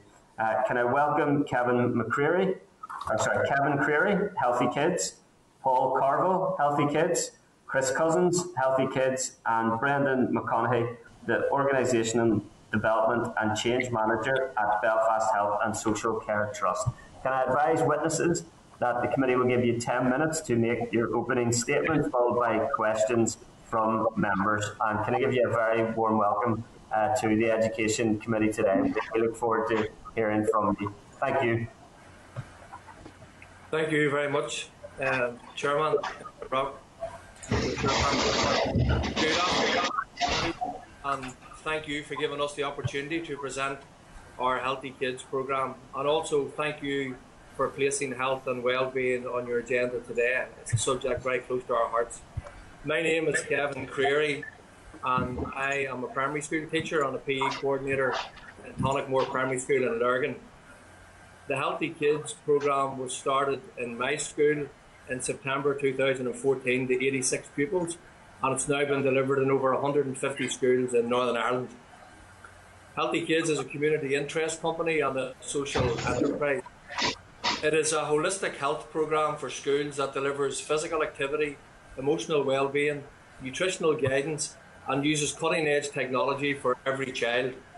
It is non-sport specific, and every child takes part at their own level. We have a plan, a programme and a vision for each child in every primary school in Northern Ireland to help every child achieve their best possible state of well-being. And we want to give health the same importance as numeracy and literacy on the national curriculum. Our digital content is a fantastic support for teachers pre, during and after COVID-19, and it is a one-stop holistic programme that improves the health of every child. I would like to hand over to my colleague Paul to give some details on the programme. Thank you, Kevin. Good afternoon, everyone. My name is Paul Carville, and I am a director in the organisation, managing the programme on a day-to-day basis full-time. This section of the presentation will focus on how Healthy Kidz will provide a structured physical education and overall physical activity programme that every child of preschool age to primary 7 has the opportunity to participate in. From the outset, one of our key principles and targets is to encourage 60 minutes activity every day. Research carried out by leading universities show the connection between improved health and well-being and educational attainment. That's why this resource should be embedded in primary schools from nursery. All PE plans, which are curriculum linked, differentiated into each year group, with emphasis on teaching and engaging every child, will sit on the teacher dashboard parent portal and allocated to each child through their app to follow up at home on what has been done in school. The short videos, approximately 4 minutes, and supporting PDF plans cover every topic for all ages. These are developed in conjunction with Dr. Elaine McLaughlin from St Mary's University College Belfast and Stromillis lecturers Brendan McKay-Redmond and Barbara McConnell. These resources will exist to enhance the skill set and confidence of teachers, giving clear direction on how to effectively deliver a year-long PE programme for their class. It creates a springboard for further development. After-school model. As part of our model, we encourage every school to embrace a strong after-school model whereby all ages are able to experience the sports most suited to their school and community. As well as giving a clear path beyond the school day, there is the potential to generate finance that can contribute to the sustainability of what can be a programme, of huge impact. Healthy Kidz have generated close to £1 million across 6 years in after-school clubs alone. We will work with the coaches of all sports and councils to provide this for our schools. If I could just hand over to Chris Cousins at this stage, please. Okay, good afternoon. As Paul said, my name is Chris Cousins and I'm a lecturer in sport and exercise science and technical advisor to Healthy Kidz. Within our groundbreaking technology, there is a capability for teachers to interact, edit and record on their dashboard every activity that is completed by their class, with the function in place to produce a report on each child at the click of a button. This applies not only to the physical activities being done, but also nutritional information and well-being, as my colleagues will allude to. This slide shows the report that every child receives. This is live and can be printed off at any time, daily, monthly, termly or annually. Using the latest international normative data and our own data collection, we have pioneered the creation of a standing model for cardiovascular fitness, allowing us to compare pupils to other pupils in their class, school, county, country, and to the international norms. Interventions can then be put in place for children who score below average, focusing on improving cardiovascular fitness and health. Through the application of the outcome-based accountability approach, we are committed to assessing our impact through how much activity we have done, how well we have done it, and most importantly, is anyone better off as a result? As you're well aware, the Daily Mile is a government-backed initiative aimed at improving the physical, emotional and mental health of children, while following the 10 core principles to make it successful and sustainable at schools. Healthy Kidz have taken the Daily Mile to the next level with our own new initiatives, the Daily Journey for Foundation and Key Stage 1 and the Athletic Challenge for Key Stage 2. Both initiatives engage, incentivise, reward and report on each child throughout the year. We've created numerous incentives to get children out running, jogging or walking and provide a simple but effective way of ensuring all children can take part in critical physical activity while also covering key components of the curriculum. Furthermore, we want to help primary and pre-primary age groups learn about how to look after their physical bodies too, focusing on nutrition, eyes, ears and teeth.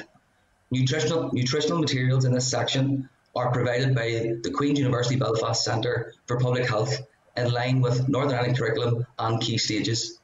Video, lesson plans and follow-up worksheets form the means of delivery. Working with Danielle O'Neill, Senior Lecturer and her team, who ran the Project DARE pilot, our aim is to improve children's health and quality of life, well-being, food knowledge and dietary habits from an early age. Modifying the food environment in primary schools was found to have a positive effect on children's behaviour, knowledge about food and where it comes from, and dietary intake. A multi-stakeholder approach, teaching children about good health is critical. The range of engaging activities will help children understand the importance of building sustainable, healthy habits.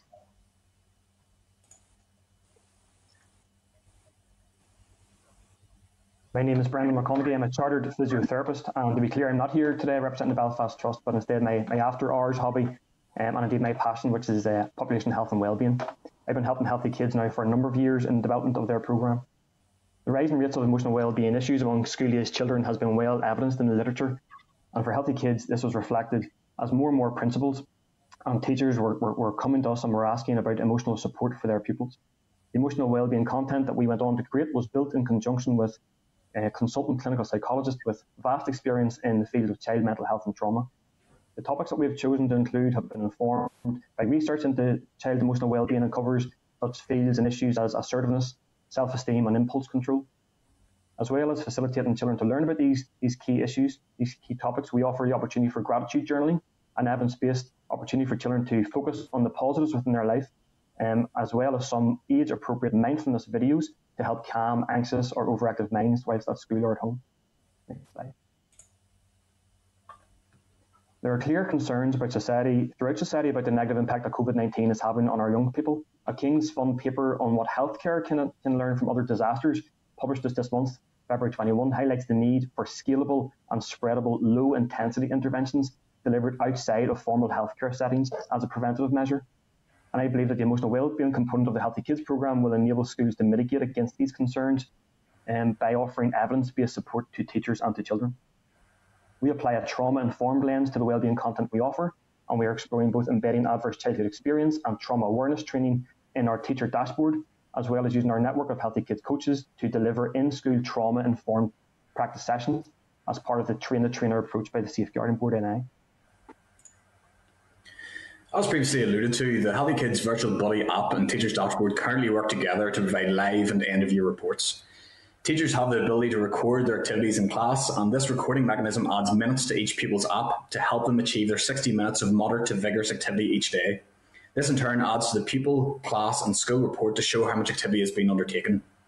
The Healthy Kidz virtual buddy app allows pupils to record their own activity while at home, with teachers having the functionality to message their pupils with tasks and challenges for the week ahead. All activities are rewarded with coins, allowing pupils to purchase and customise their in-app avatar. Teachers can select a mover of the week as an added incentive to motivate their pupils to do more. All activities are added to their respective end-of-year report. This, however, is just the beginning. We have recently secured £129,000 through the Connective Health Innovation Centre in conjunction with Ulster University and Healthcare Analytics. This adds to the previous funding of Innovate UK, bringing our total funding towards our technology to over £500,000. We are currently developing a new integrated framework within our dashboard and app, allowing principals, teachers and parents to view steps, sleep and sit entry time of each pupil. Additionally, based on this data synced from a wearable or from Google or Health through a device, will allow for individual interventions to be implemented for each and every child. The data gathered available for analytics will allow us to create long-term interventions for each school, evaluating areas for improvement and highlighting pupils that may need additional help, all through the Healthy Kidz dashboard. We'll make teachers' lives easier by reducing the workload and having an evidence-based approach to what goes on inside and outside of the classroom. Driving every facet of our holistic approach will be an interactive, automated calendar, supplying teacher, parent, and most importantly, every child with activities, targets, and resources to follow both during the school day until they go to bed at night. Healthy Kidz, along with the aforementioned stakeholders and the Department of Education, can help put every child's health or every pupil's health and well-being at the forefront of principals, teachers and parents' focus.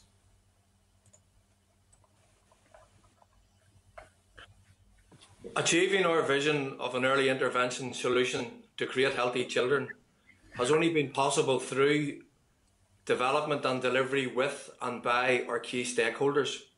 As you can see on the slide, we have been engaging with parents, teachers, principals, board of governors, sports clubs, private business, research organisations and indeed students, and this has been instrumental in our growth to date. Schools have now written Healthy Kidz into their school development plans, inculcating key aspects of the national curriculum such as PDMU and PE.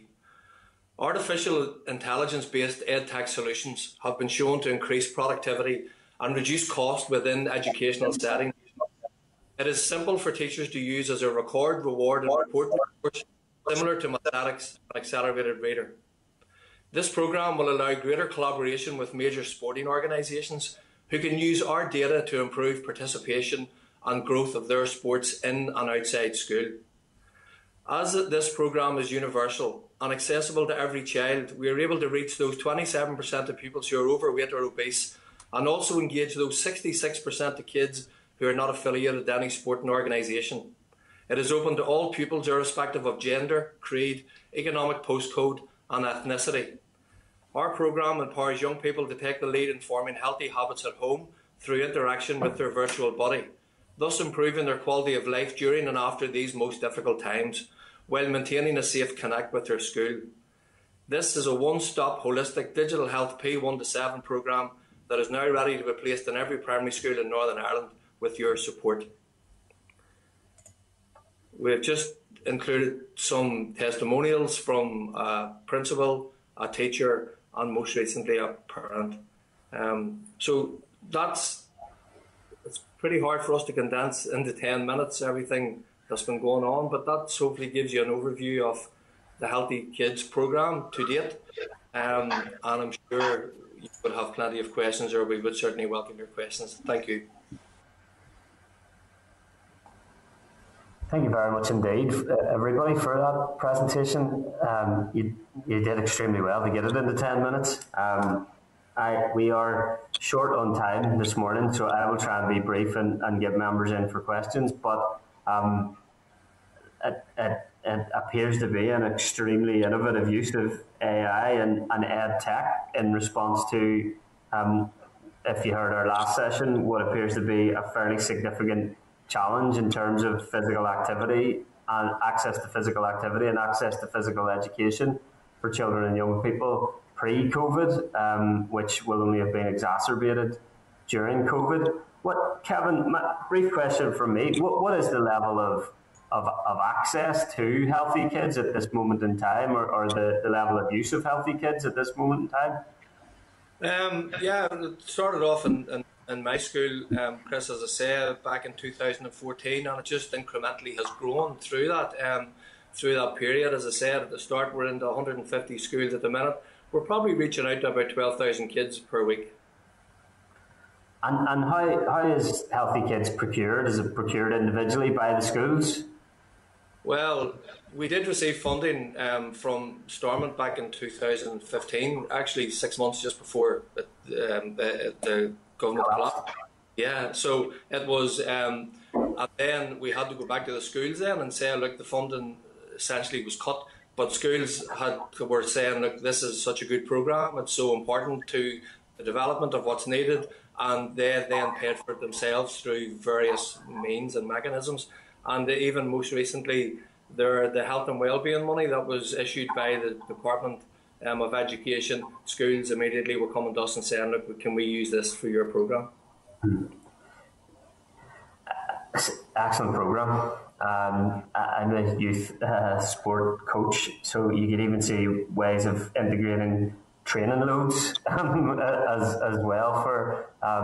So I realise you want to target pupils who holistically in terms of physical activity, but so on the other end of the spectrum, sometimes there's children perhaps who need to manage that physical activity as well. So yeah, fascinating. I better stop and allow other members in. Deputy Chairperson Pat Sheehan, MLA.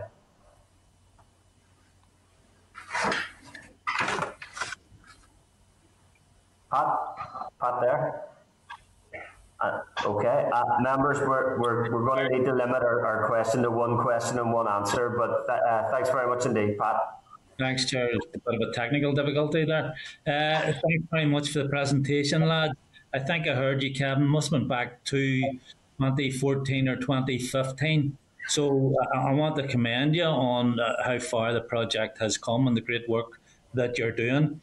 And I suppose it's striking, given all the presentations we've heard today and previously, you know, the number of programmes that are being delivered in schools, and many have the same objectives and outcomes.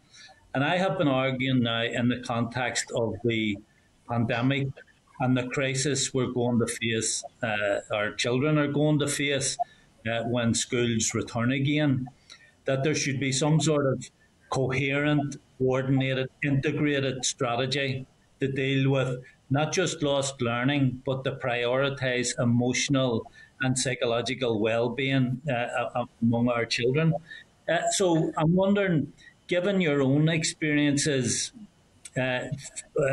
within your own programme, is there anything in particular you'd like to see in that strategy? I think, yes, sorry, Brandon, you go ahead, yep. Yeah, so just fully agree that really, when you're looking at the holistic health of a child, really you can't separate out the physical and emotional well-being. And that was a very quick thing we learned then as we rolled the programme out across schools. More and more principals were coming in and asking just for that emotional wellbeing content. So suppose we don't really know what's coming down the line for our children and young people post-COVID.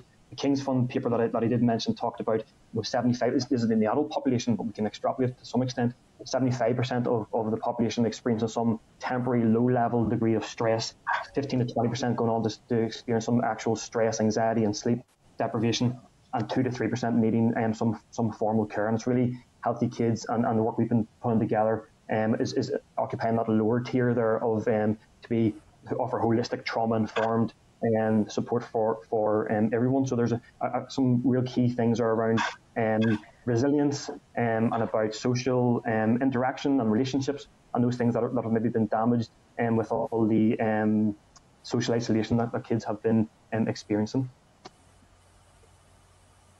Yeah, I would just like to add to that, Pat, that it has to sit within a bigger picture. It has to sit within a bigger frame. You know, the idea of just getting experts in bit by bit to deliver it. If it was put into a joined up approach, as you alluded to, and it sits within one dashboard or one feature, which can be added to in many facets. This dashboard can be added to with other things. I think it's important that it sits within the bigger picture. Yeah. Thanks.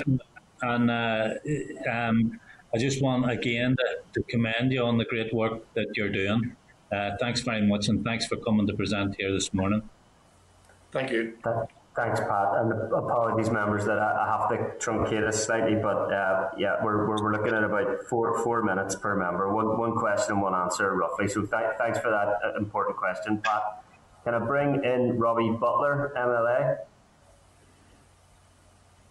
Thanks, Chair. I really thank you for that, Chair. I'll be very brief.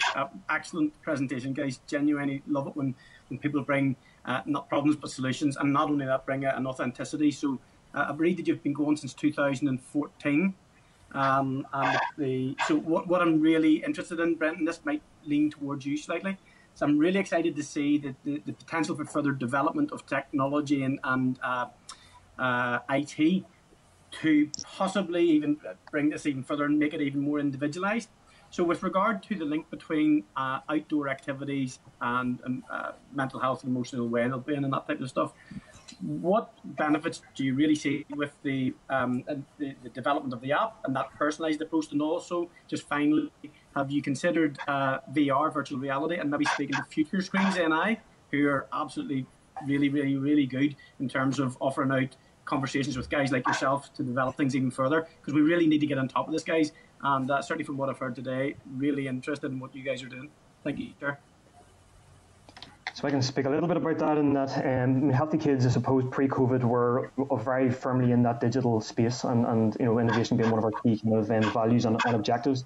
So whenever COVID came along, I suppose we were able to flex very quickly to meet those emergent demands. The emotional wellbeing content is one of the newer components of the programme, and it's been piloted with P7s, where we have secured more funding to develop a programme that reaches from P1 right through to P7, and really to make sure we are standardising the delivery of that. There's a real opportunity for us to digitise the content, so it's not being left to teachers to understand how to explain and discuss these complex emotional challenges. So we're absolutely looking at how to embed that within the teacher dashboard for that sort of digital offering. And no, I don't believe, and maybe some of the other guys can come in, we don't think we have looked at VR, but as a very sort of forward-looking company, that's something really would excite us. Thank you, Chair. Thanks, Robbie. Thanks for that. Can I bring in Robin Newton, MLA?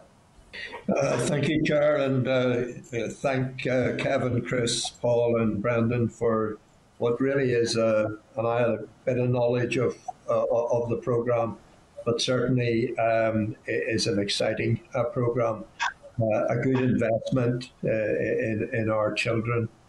I have to say I have always liked the idea that you look at the children's bodies and teach them how to, or instruct them how to, encourage them in their emotional well-being and indeed healthy habits at home, and that's all good, well-rounded stuff. Just two very quick questions, Chair. Is this ever used in addition or in substitution of PE? And indeed, is there a potential of what you're doing to be developed to take it up to a second level education stage? Yeah, I can take that if that's okay, Chair. Robin, thank you for your question. So, first of all, this certainly enhances and can play the primary role in delivering PE in a school. The intention behind this is to enhance the skill set of teachers first and foremost. I know that's been spoken about at length today. So it's certainly there to try and give teachers ideas and certain confidence to try and deliver sessions. The plethora and the amount of resources available mean that this covers the entire curriculum for all ages. So it can be set really at the centrepiece of any school's PE programme. In addition to what you're talking about with secondary schools, absolutely. The way that this digital piece has been loosely built, as Kevin mentioned, this can be added to and greatly enhanced. We have run a number of pilots in secondary schools based around healthy teens. And even just recently there, we've secured a really sort of high-end pilot where we're going to add wearable devices to a select number of students. And as I say, we're going to be feeding that data through. And it's all based around encouraging those young people to pursue a healthy lifestyle. So as I say, yes, absolutely, this can go and be progressed into the secondary school sector. Okay, thank you, Chair. I'm content with that. Thanks, Robin. Thanks for those answers, folks, as well. Can I bring in Justin McNulty, MLA?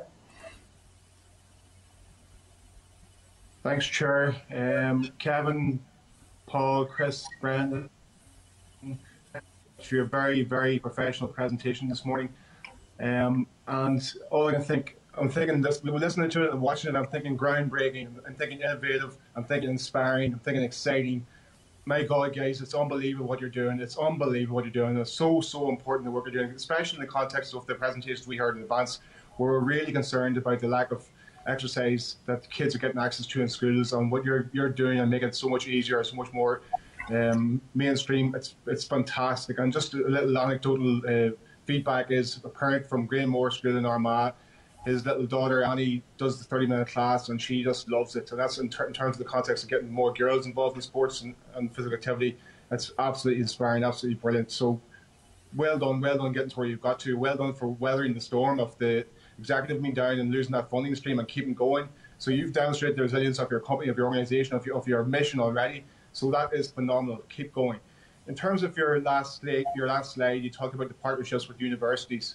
You give me a little more information on that, and also give me more details on the metrics that you're gathering and what are the three mechanisms of gathering metrics from the children?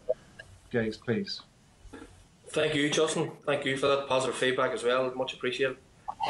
Yeah, in terms of universities, we are working with the University of Ulster, as Chris has alluded to, through the SHEIK programme to develop the digital and data processing of it, because we want to have credible data for our stakeholders that we can show that it works first and foremost. We're working with Stromillis at the minute university to develop an early years intervention programme. We've consulted with primary 1, primary 2 nursery teachers, and they're saying that the teachers are saying we need to be looking at children's whole development, reading stories at night, doing home learning, any activity. Can we get that recorded as well? St Mary's Teacher Training College in Belfast as well. We're working with their PE department now, and they're going to provide PE students for us to develop video lessons for teachers. So essentially, young teachers creating videos for teachers, and then that will be put on the dashboard. So we're trying to re-empower teachers in this area, because teachers do need re-empowered. They do need to upskill be upskilled, and also develop their confidence and be able to deliver this. And doing it through a dashboard is an easier way to do this. And lastly, as Paul said, then Queen's University, Justin, working on the food safe programme to add into the nutritional side. So all the major universities we're now working with. One quick question, Kevin, before the chair moves you on, and we're out of time. Benchmarking. Have you benchmarked internationally in terms of what's going on across the world, in terms of what you're doing?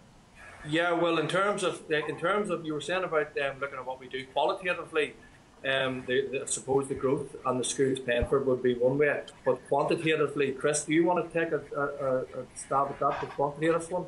Yeah, absolutely. So pretty much from our inception in 2015, 2014, we very much had that idea of, how do we know that how this program actually has an effect on children? What can we actually measure quantitatively to be able to show the impact of the program it has? So throughout those different years, we've used different sort of test methods in terms of different components of fitness. There was a recent paper in 2018 that was published that showed normative data for across European children and across international children as well throughout the world. So we have then used those metrics as our key metrics for measuring children's fitness and their physical activity levels. So throughout those years, the PE program, if you compare our results to kids that or schools that take part in the Healthy Kidz program in comparison to schools that don't take part in the Healthy Kidz program, you'll see that there's significant difference between those different schools, and that's verified by Dr. Aileen Johnson from QUB to actually perform perform that analysis.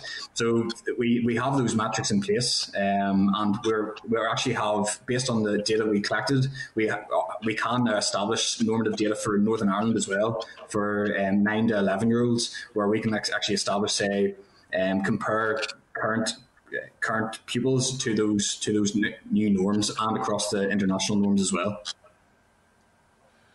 Unbelievable, guys. Keep going. Thank you, Justin. That question has just made me think. Justin, we measure our children and young people within an inch on all the academic subjects and do very little in terms of physical education outside of what you've just set out yourselves through your own work. Maybe I'm wrong, maybe I'm ignorant, but that would be my impression. So that's really interesting. I want to know how to download the app and get access to it for my kids. get their fitness challenges going here as soon as I get them home. Okay, thanks for that, Justin. Thanks for those answers. I'll bring in William Humphrey, MLA.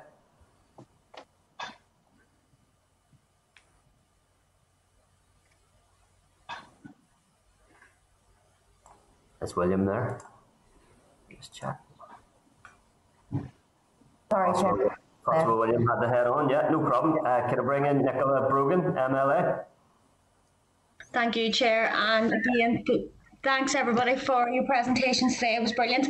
And I'd just like to reiterate what the rest of the members have said and congratulating you on the great work you've done. It's really nice to actually hear a positive story, so thanks for that there. I have one quick question. Professor Siobhan O'Neill was on the committee with us a few weeks back, and she touched on, one point she made was about the importance of children's physical health, so including nutrition and activity, and the impact this then has on their emotional well-being. I noticed from your presentation you talked about NET, or nutrition, eyes and teeth. Can you give me a wee bit more information about that there, and how that has impacted children's mental health? Please. Yeah, I can take that, Nicola, if that's okay. So I went through that slide, and the NET programme, as you said, nutrition, eyes, ears and teeth, we're very much taking the steer from Queen's on this one, and their Centre for Public Health. They have run pilots based around this project there. I know that it ran in 18 schools, and it was seen to have a hugely positive impact. So this is something that we're going to add onto our dashboard that will increase access, that will increase the reach of it, so that more and more schools then can benefit from it. So absolutely, it's going to be, as I sort of mentioned in the slide, the means of delivery will be live delivery from professionals, obviously, recorded video, follow-up worksheets, and again, of course, this upskilling of teachers, empowering the teachers to deliver lessons and lesson plans as well. So that's very much how that works around this general health aspect in terms of NET. And focusing on nutrition for children and how that'll benefit them, like their overall health, yeah? Absolutely. So it doesn't just concentrate on the nutrition itself, and of course, getting into what you're putting into your body, but it's actually where it comes from as well. And there's been a few key stakeholders there. Some of the big companies, the Moy Parks, etc., are throwing their weight behind this as well. So it could really make a huge impact. But absolutely, it's addressing those nutritional questions that are being asked in schools and by parents for the benefit of their children. Brilliant. I think that's really excellent. Actually, just one other point I want to make. I really enjoyed the end part of the presentation. I think it was Kevin, you had said about the engagement with all the stakeholders. Obviously, that's so important, and it kind of just shows how successful your campaign has been because of that there. So well done on that as well. Thank you, and thank you, Chair. Thanks, Nicola, and thanks for all those question members. Superb programme. Folks, what are your plans for upscaling? What way can public bodies partner with you? Are there any particular asks of the executive or the Department of Education at this stage? Yeah, well, we have a digital licence cost, Chris, that's going to be a cost to go into the schools, and the ask would be that we get supported, the Department of Education in this. Now, what we don't want is this to go on the teacher's dashboard and then it sits on the shelf and gathers dust. That's just a really futile exercise. So to make it really important, we are also looking to establish health and wellbeing officers for each council area, and those health and wellbeing officers would be responsible for upskilling the teachers, training the teachers up on the use of the dashboard, and then more importantly monitoring that progress and making sure, we want to know if schools aren't using it, why they're not using it, why they're not gathering data, because the data that we get, we want to be able to say that Northern Ireland are now leading the way with 60, we can say, for example, X% of children in Northern Ireland are achieving their 60 minutes of activity a day, and through wearable device, teacher dashboard, children's app, we've got the facility to do that. So, that's the digital license is one cost, and then the full implementation will be another cost, but we'll be happy to discuss that at a later date. Yeah, might be our formal committee sessions are obviously limited in timings, but we would endeavour to do informal meetings, and one action flowing from the last session was to get an informal run through of the PE curriculum. It'd be great if you were available to maybe give members an informal meeting run through of Healthy Kidz in a bit more detail, and for us to understand how we can help you to roll this out further and increase the impact that it's able to have. My mind's running away in terms of what it would do in sports clubs as well as schools, to be honest with you. Thanks so much for your time today. It would be great to maintain that contact with you and make sure we do all we can to support your work. I hope it's been a useful experience for you to present to the committee today as well. Thank you. Thank you so much. Okay, members, then that concludes that agenda item. And can I ask the clerk to summarise any actions? Yes, Chair. Simply to arrange an informal meeting with Healthy Kidz, where members can have a run through of the app, and put the committee in a better position then to promote what are excellent tools. Members content with that suggestion? I think that's the tip of the iceberg there today in terms of the scope of that innovation. Anyone want to come in at that point? Sure, can I suggest that in context of celebrating the positive as well, can we write to Healthy Kidz and congratulate them on their innovation, on their enterprise, and on their really important work, and their mission to help young people be healthier and more resilient and stronger. And I think that's a very, very worthy and special mission that they have. We'd be glad to do that if members, if we write to Healthy Kidz to commend them and recognise that work and seek to set up an informal briefing for members that would be available to understand it in a bit more detail. I suppose COVID has forced us all to consider the scope and the benefit of technology for responding to public problems, public challenges, and these guys were ahead of the game in that regard. So if you were using technology in an innovative way pre-COVID, then your solution has just took on tenfold relevance, really, hasn't it? And their time is now. So yeah, that would be great. Any other members want to come in before I go to correspondence and conclude our business for today? No, happy enough. Okay, Clark, if you're happy to write the Healthy Kidz on those grounds, that would be great. Thank you. Yes. Okay. And in the correspondence, then, members, it starts at page 281, where we have 7 items, and then there's a summary note at page 282. Item 8.3 on page 287 is correspondence about concerns refunding for grant-maintained integrated schools by the Education Authority. Members, are you content to write and forward that to the Education Authority in respect of those concerns? Agreed. Agreed. Great, thank you. Item 8.4 on page 208 is a response from the Department regarding steps being taken to plan for the post-primary curriculum in 2021 to 2022 to address learning lost this year. Are you content to write and forward that response to the individual who raised the matter with the committee? Great. Okay. Great. Thank you. Item 8.7 on page 304 is a response from the Minister on the decision to disallow the WJEC qualifications. The Minister has indicated that he believes there are sufficient alternative awarding organisations offering the same or similar specifications, and that all of the specifications currently offered by WJEC are also offered by other awarding organisations, including by WJEC under the EduCast banner, which are regulated by Ofqual and remain available to schools in Northern Ireland.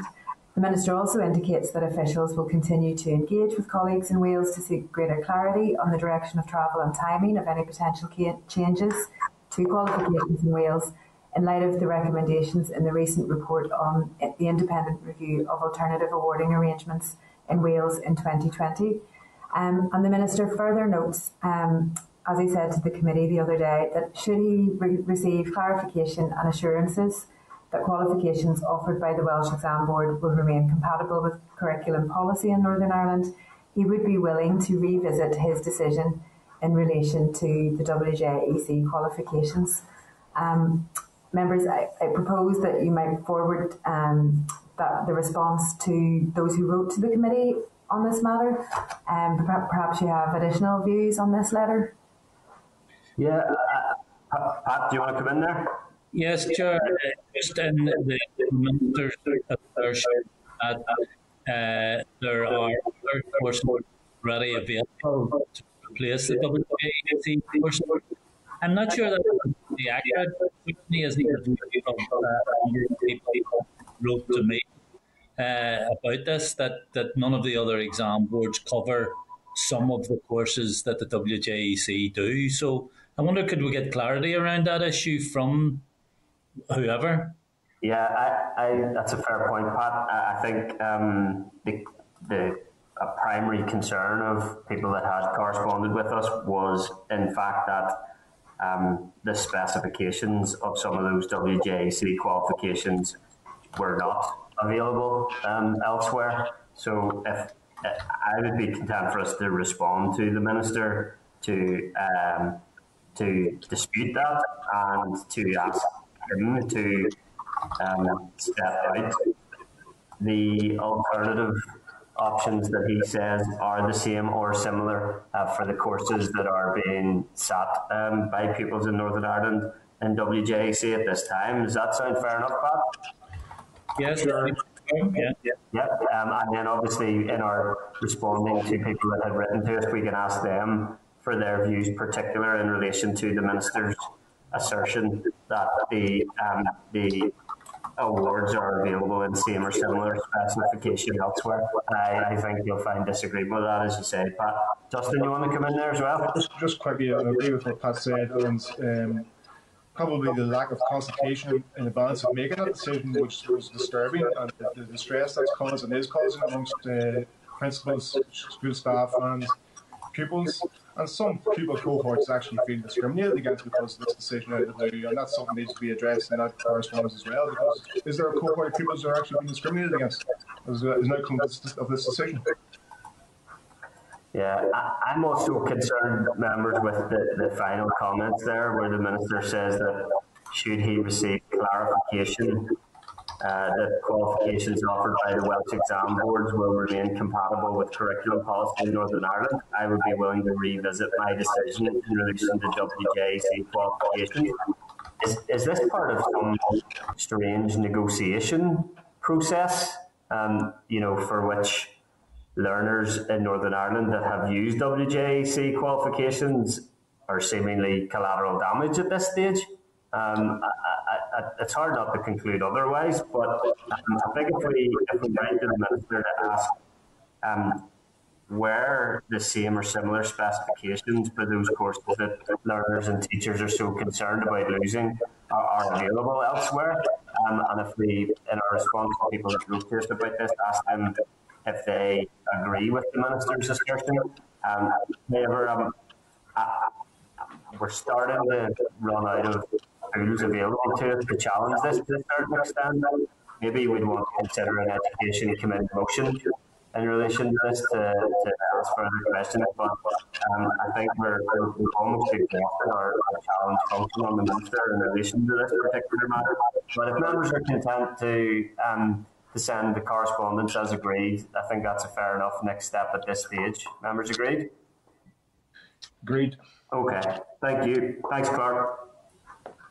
Okay, so item 8.8 on page 308 is a response from the Education Authority indicating that it's preparing a procurement needs request, outlining a business case for parental engagement software for schools, and expects bids from software providers including Seesaw. So are members content to note that and forward to Goliath and Blended NI? Yeah, members, so this is in response to our evidence session with Blended NI and Goliath when we were notified about a business case for a tender for the extension of parental engagement or digital learning platforms to more schools, or primary schools in particular in Northern Ireland. The update is advising us that it's hoped that the tender process will be completed ahead of or by the 31st of March 2021.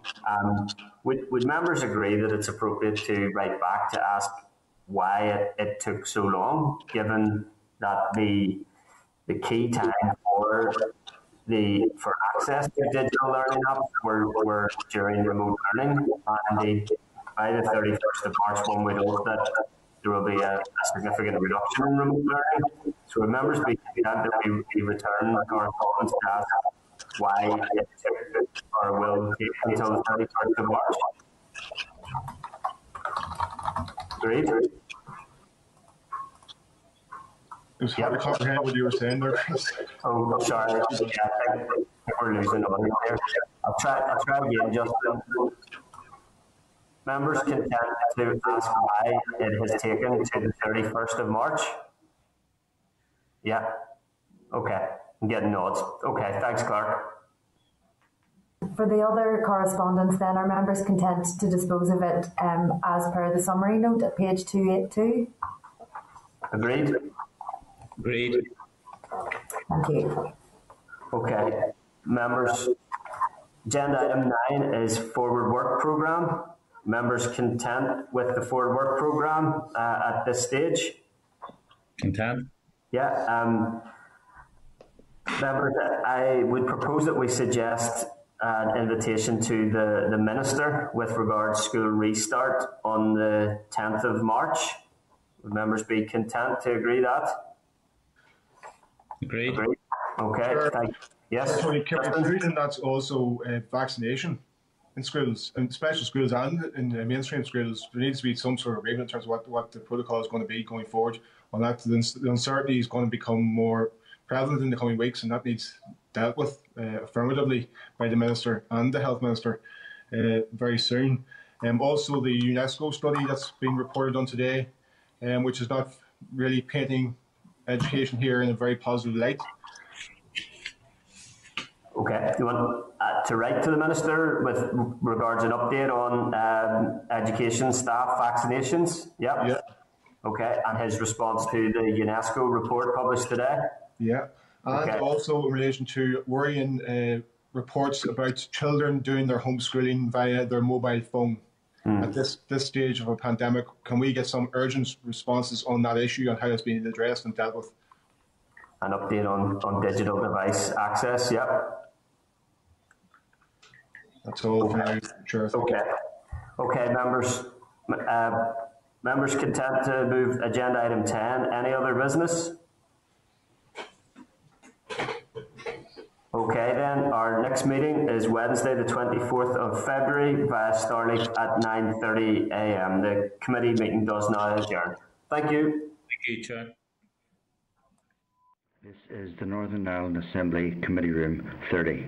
This is the Northern Ireland Assembly Committee Room 30.